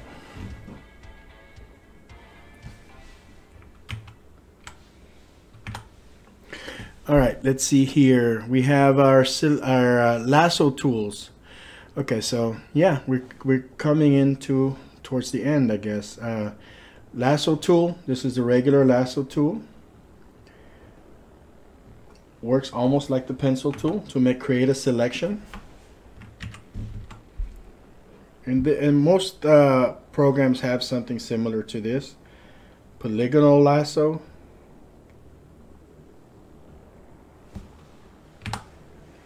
Allows you to select stuff by clicking on different parts, and whatever is inside of the selection area becomes selected. The zoom tool allows you to select an area and zoom into it. You switch it by holding down the alt key, and it turns it into a zoom out.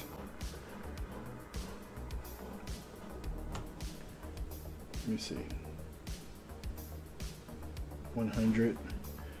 I'm just gonna draw a couple boxes real quick. So with the zoom tool,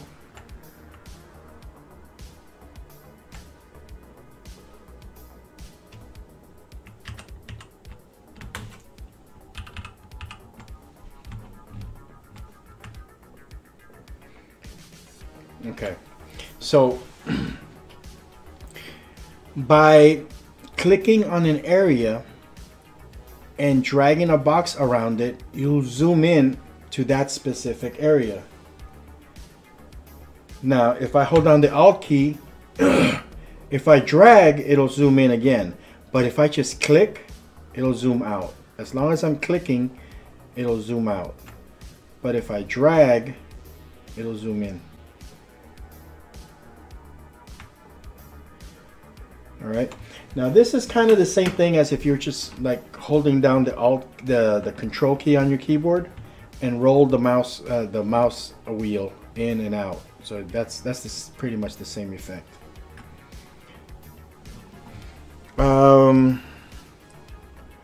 Let's see, the ink bottle tool, we already did that. That's when you want to change the color of the outlines.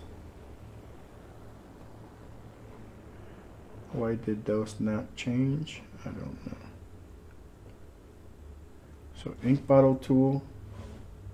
Oh, that's because I didn't have a different color. So there you go. Text tool, kind of self-explanatory.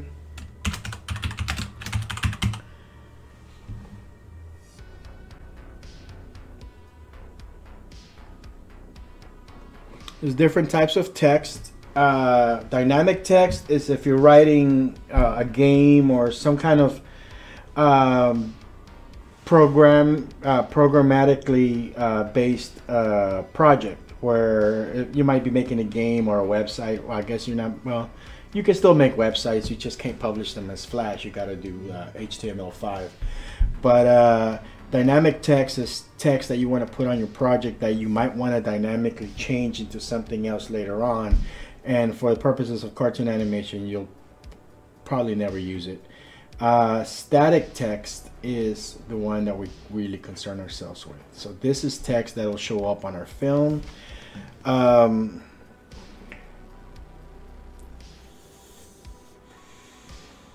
you go. So when we just type it in here,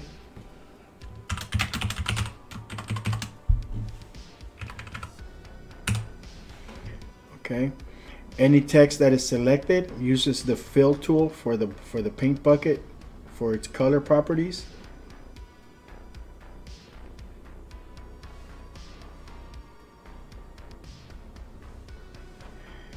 Use the transform tool to adjust it. You can do all sorts of like fancy little effects with that. Duplicate it.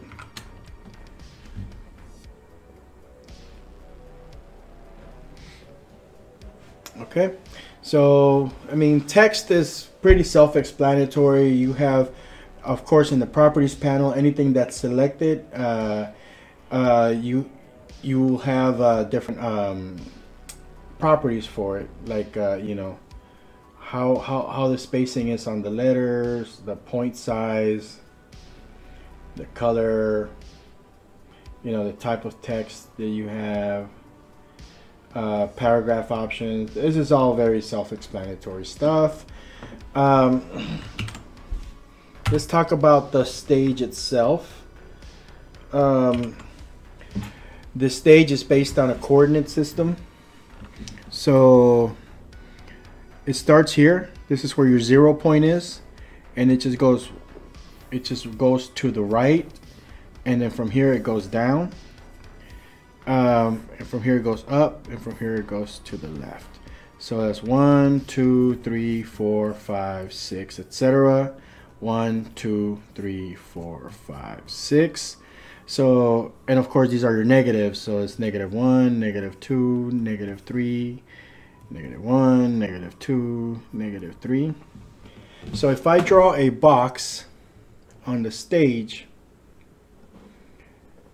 and I select it, it'll tell me that this box is 77 by 77. Let's make it an even 50 by 50. So you can manipulate objects just using the properties panel. It is located at 3.24.5 and 2 and Y 245.5.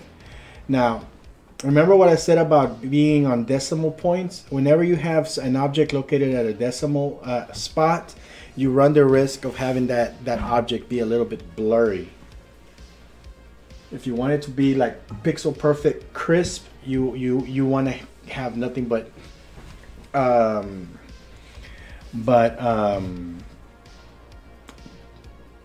straight up numbers without decimals.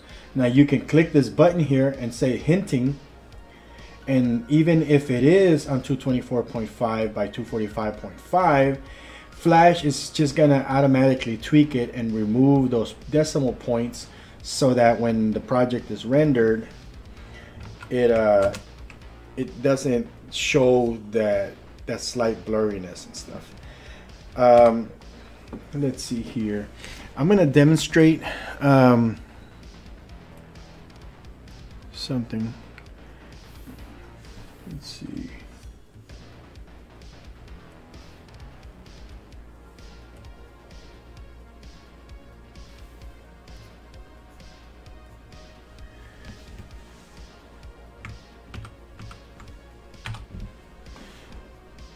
I'm gonna paint with this color, and I'm gonna remove this.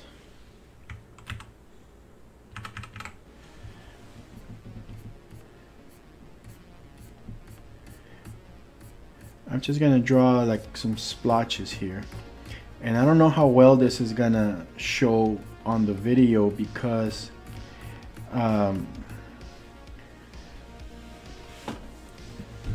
of the compression that takes place. But this object, 594 by 327, I got snapping turned on. Let's add some artificial decimals. So now we're not on a perfect alignment there. Control it. So when you look at this, it's kind of blurry.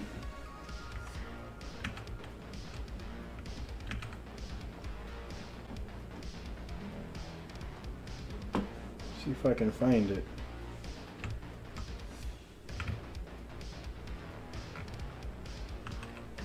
I'm gonna do it again. I'm gonna put it in a place where I can find it. Closer to here.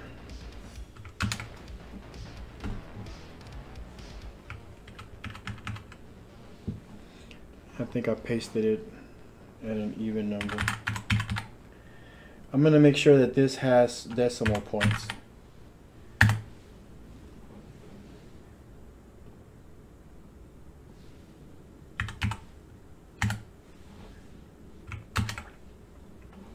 So when we zoom in, there's this little blurriness to it, and that's because it's not at an even number. Integers, that's right. When you're dealing with direct integers. Now, people who work with pixel graphics, this is a custom tool. This is not a standard tool inside of Adobe Animate. I have a better one somewhere in here.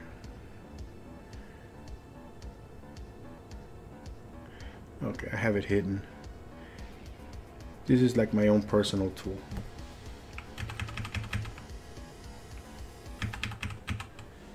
So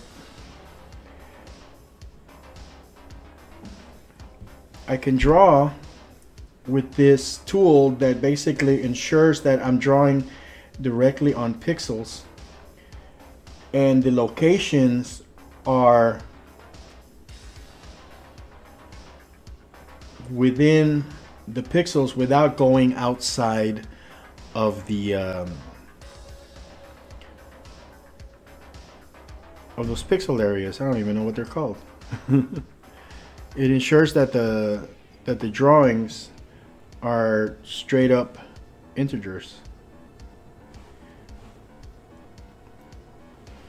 So I'm kind of cheating because this is not an actual tool that's available to y'all as part of the Adobe installation. But for demonstration purposes,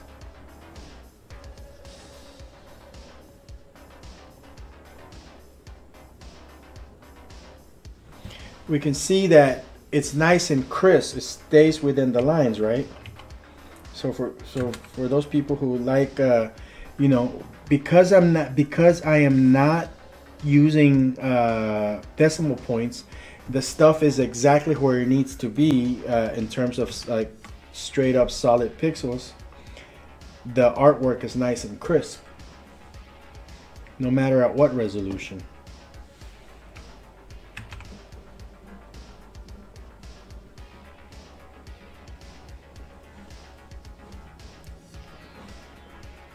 But with the vector art, if you select it, you select the shape,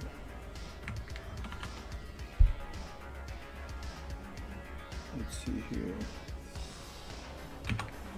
I guess it works better with strokes and stuff.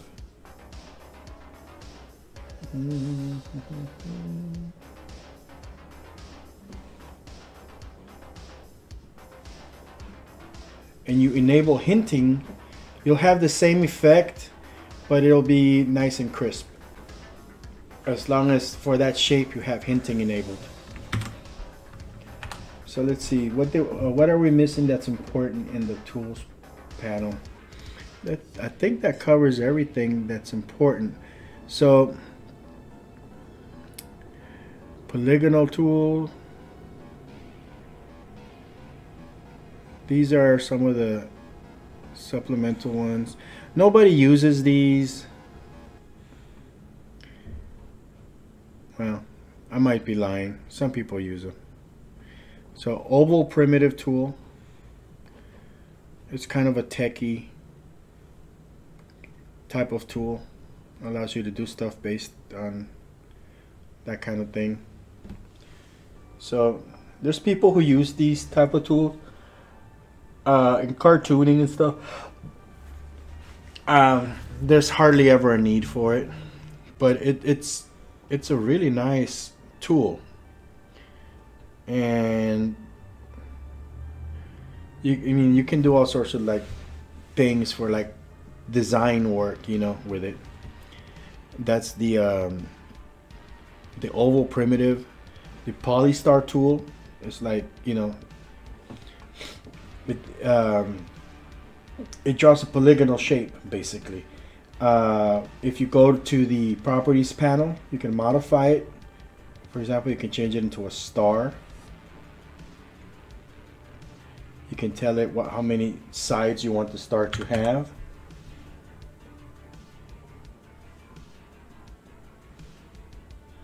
The point size.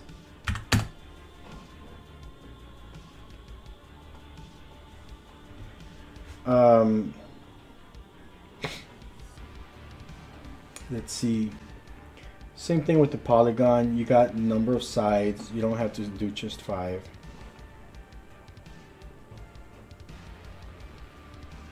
I guess that's a triangle, right?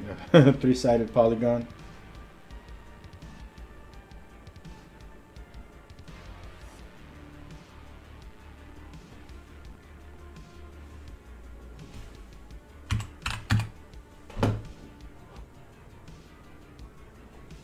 You go too far, it turns into a circle, basically.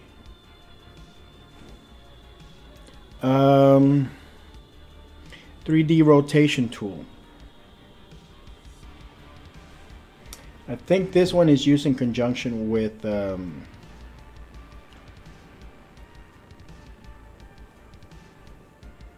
symbols. Yeah, so we're not getting into symbols too much in this demonstration, but suffice it to say, if you have a symbol, now you can do stuff like this. This is a dynamic effect. It's just like code driven.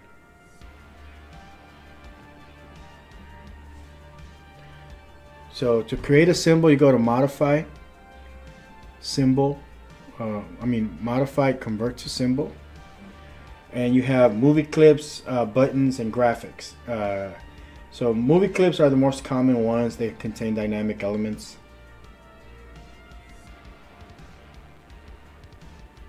But once it's a symbol, you can manipulate it using this tool.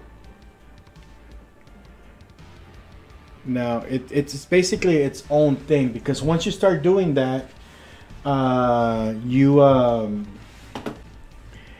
you kind of lose their ability to interact with your other artwork. But you know, it could also be a good way for you to create like designs and layout things for like backgrounds and things like that. I mean, use your own creative judgment. It can be a nice little tool.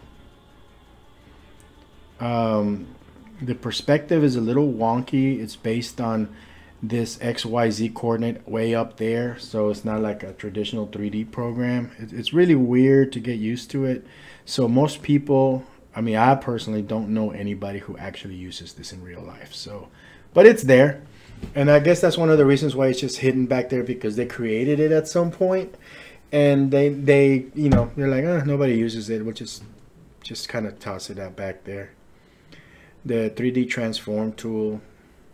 This is kind of another, you know, obscure one.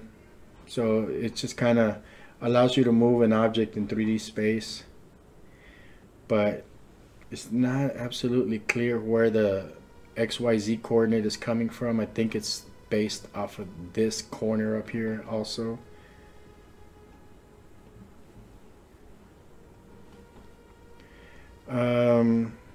But you know, anybody watching this video finds a good use for those tools, yeah, definitely let me know. Let's see here. See if we have any more obscure ones. These right here, these are all custom tools. I'm not gonna go into those. Those are my own personal custom tools. Let's see here.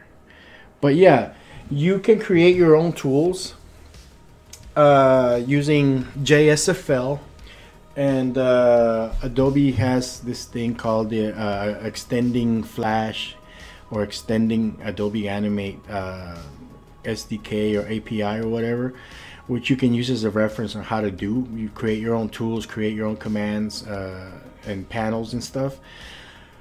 So yeah, it's extendable. So if you manage to get custom tools from the Adobe Marketplace or people's websites that they make them available, you can install them and you'll grab them from here, and you just kind of customize your own tools panel based on your own workflow.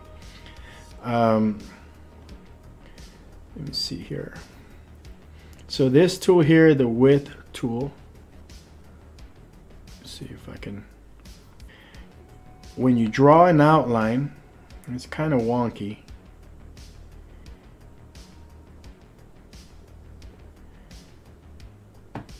Sometimes it works, sometimes it doesn't. I guess that's why they keep it hidden.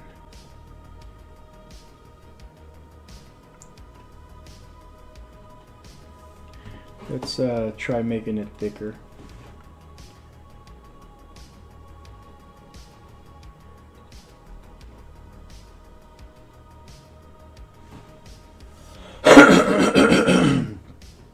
It may or may not work with this tool. Let's see here.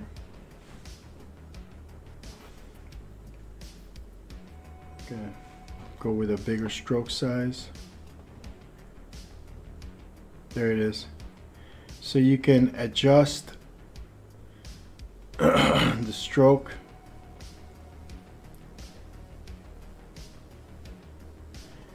So if you're really finicky about the way an outline should look and don't want to use the brush tool,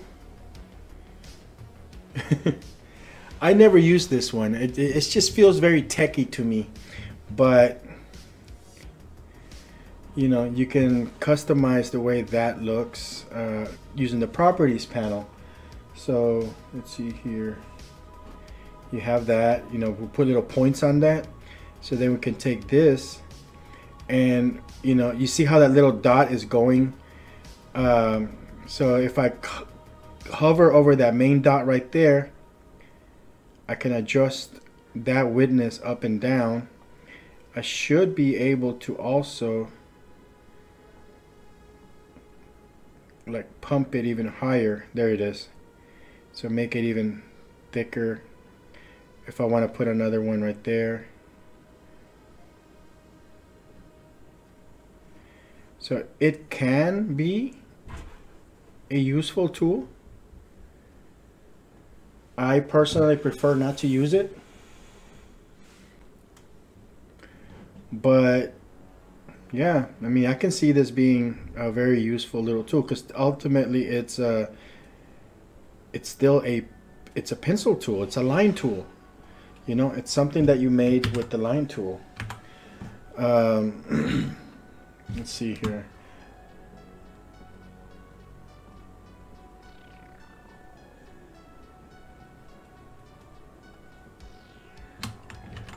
I'm holding down the shift key so I can keep my lines straight.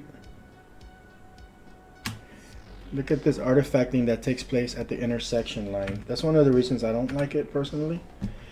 But, you know, people get creative, you know, people are creative. You'll find your own ways of doing things, and this might be a tool that you end up using.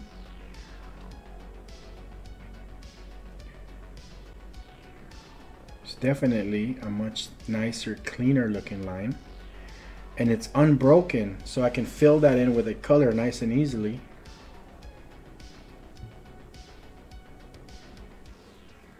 I'm gonna smoothen it out. So I can come in here and let's say, see, this whole thing is done with, it has 2 points in it. Holy crap. This entire shape was done and it contains only 2 points. That's super optimized. I can make this thicker. I can make it thinner. I can come in here and make this side thicker.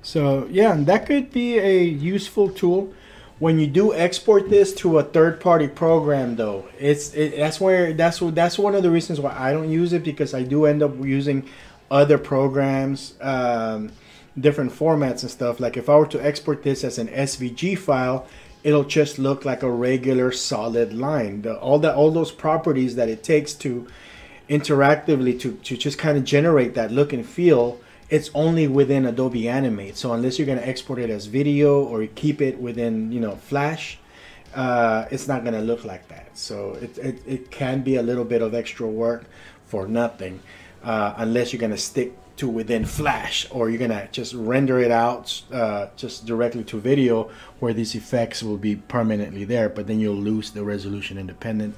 That just becomes a whole different thing. So your creativity is your own. You know, the tools are there.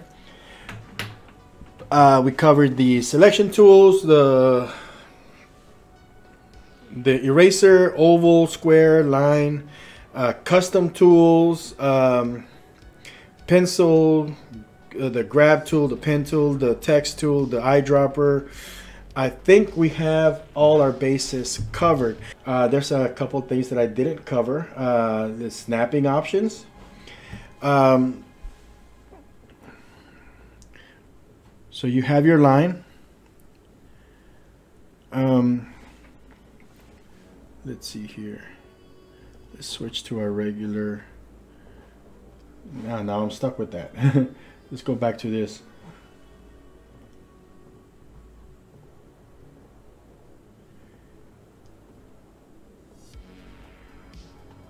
Let's see. Trying to get rid of it now.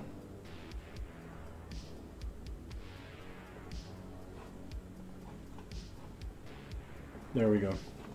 So we go back to a regular line.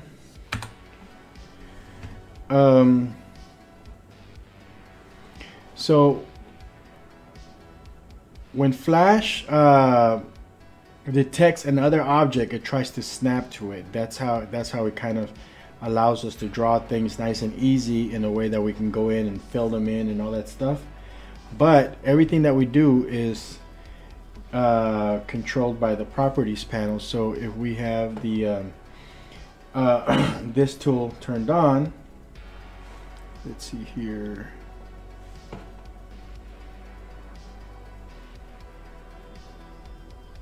Scale, SWF history, So here we go, the snapping, this is for the document, it's up here. If I turn it off, Flash doesn't, it's ignoring that right there. And that could lead to a little, it could lead to trouble, like if you're trying to draw solid objects, because you're gonna end up leaving little gaps in there. But it still detects the intersections, but it doesn't necessarily need to snap. So I always keep it on unless I do want a gap right there. Sometimes you do want a gap. So being able to turn that on and off, it's kind of a cool little feature, and that's in the properties panel. Snap align, that's for alignment of objects against themselves. The ruler, this ruler here allows you to just kind of measure out things. I can click and hold the ruler at the top and drag it and drag down, and it'll drag a little line here. So I can put this line, if you look on my left side, there's like a measuring thing from 0 all the way down to my, 1080, I guess that's what, 720, because that's the size of my document. So if I wanted to put a little outline thing right there at 50, boom, I just put it right there. And then 720, maybe another 50 up right there, somewhere in there. I wanted to do that. I can create little guides for how I do things. And so objects, right now it's not snapping, but if I turn this on, snap align, I think, okay, snaps. You can lock the guides. Snap alignment, see, like right there, that aligned to that.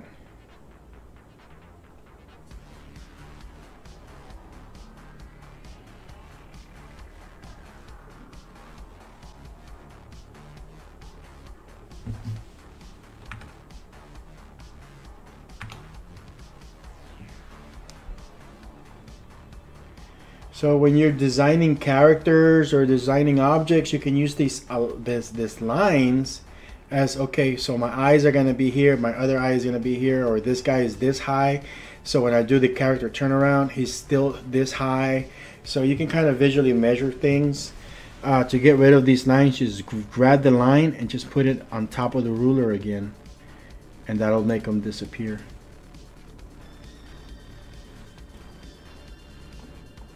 See, they're not there. So those are all the aspects of the properties panel. You got options for, frames, which we're not covering the timeline today, but based on which frames you have selected, you'll have frame options. What type of tween you want to make, if you're doing animation, creating motion tweens, create shape tweens. These things, and I guess, as a preview for the video after this one, if I draw a line,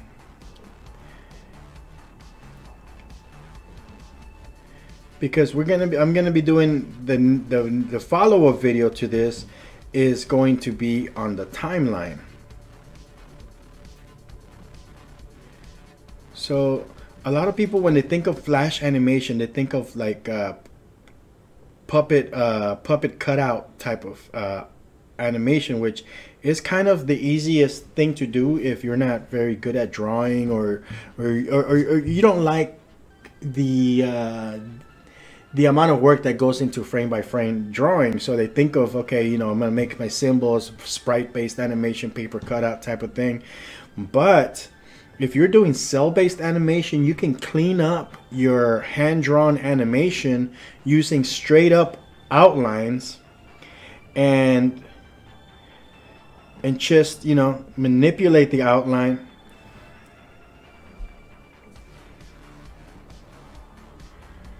from each frame and then do shape tweens, and you end up with some beautifully smooth stuff that I mean, even Disney has a hard time creating this type of smooth effects and stuff. I'm gonna get really deep into this in the next video when we talk about the outlines. I mean the timeline. Let's see here.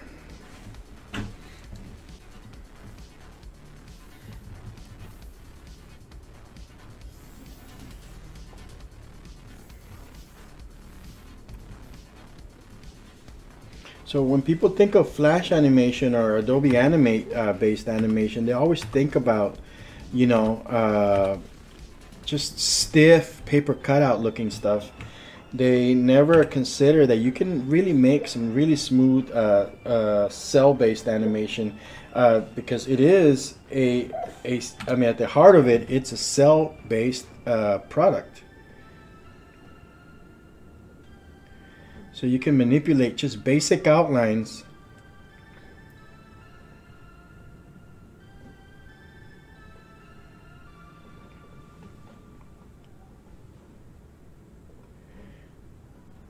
and do really nice, beautifully smooth animations. So this all comes together.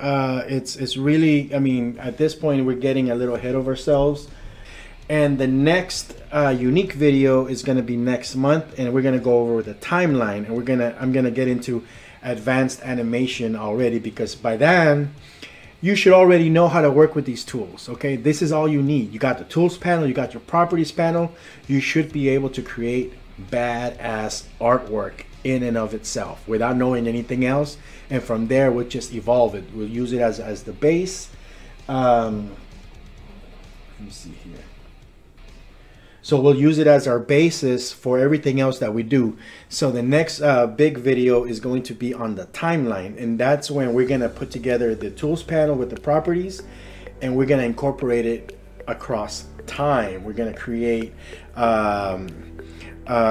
symbol based animation, and I'm gonna show you guys how to create like Disney quality frame by frame animation within Flash. And people think that's very difficult and stuff, but once you know all the tricks, it's very easy. I mean, you can see here this little shape here, look how smooth it moves, it morphs and stuff, you know.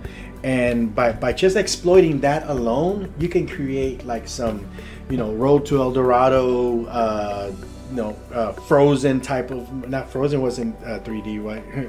Frozen wasn't 2D, Princess and the Frog type of animation. Just with that line effect alone, I'll teach you how to layer it together and just poof, pump it out. So all right, I'm gonna go ahead and sign off. I'm not gonna be leaving these videos online. I mean, you tune in, watch them live, interact with me, and you get it for free. But if you miss out, the knowledge is gonna be there, but it won't be for free. You'll have to subscribe to the YouTube channel or get it online from like toontime.com or something.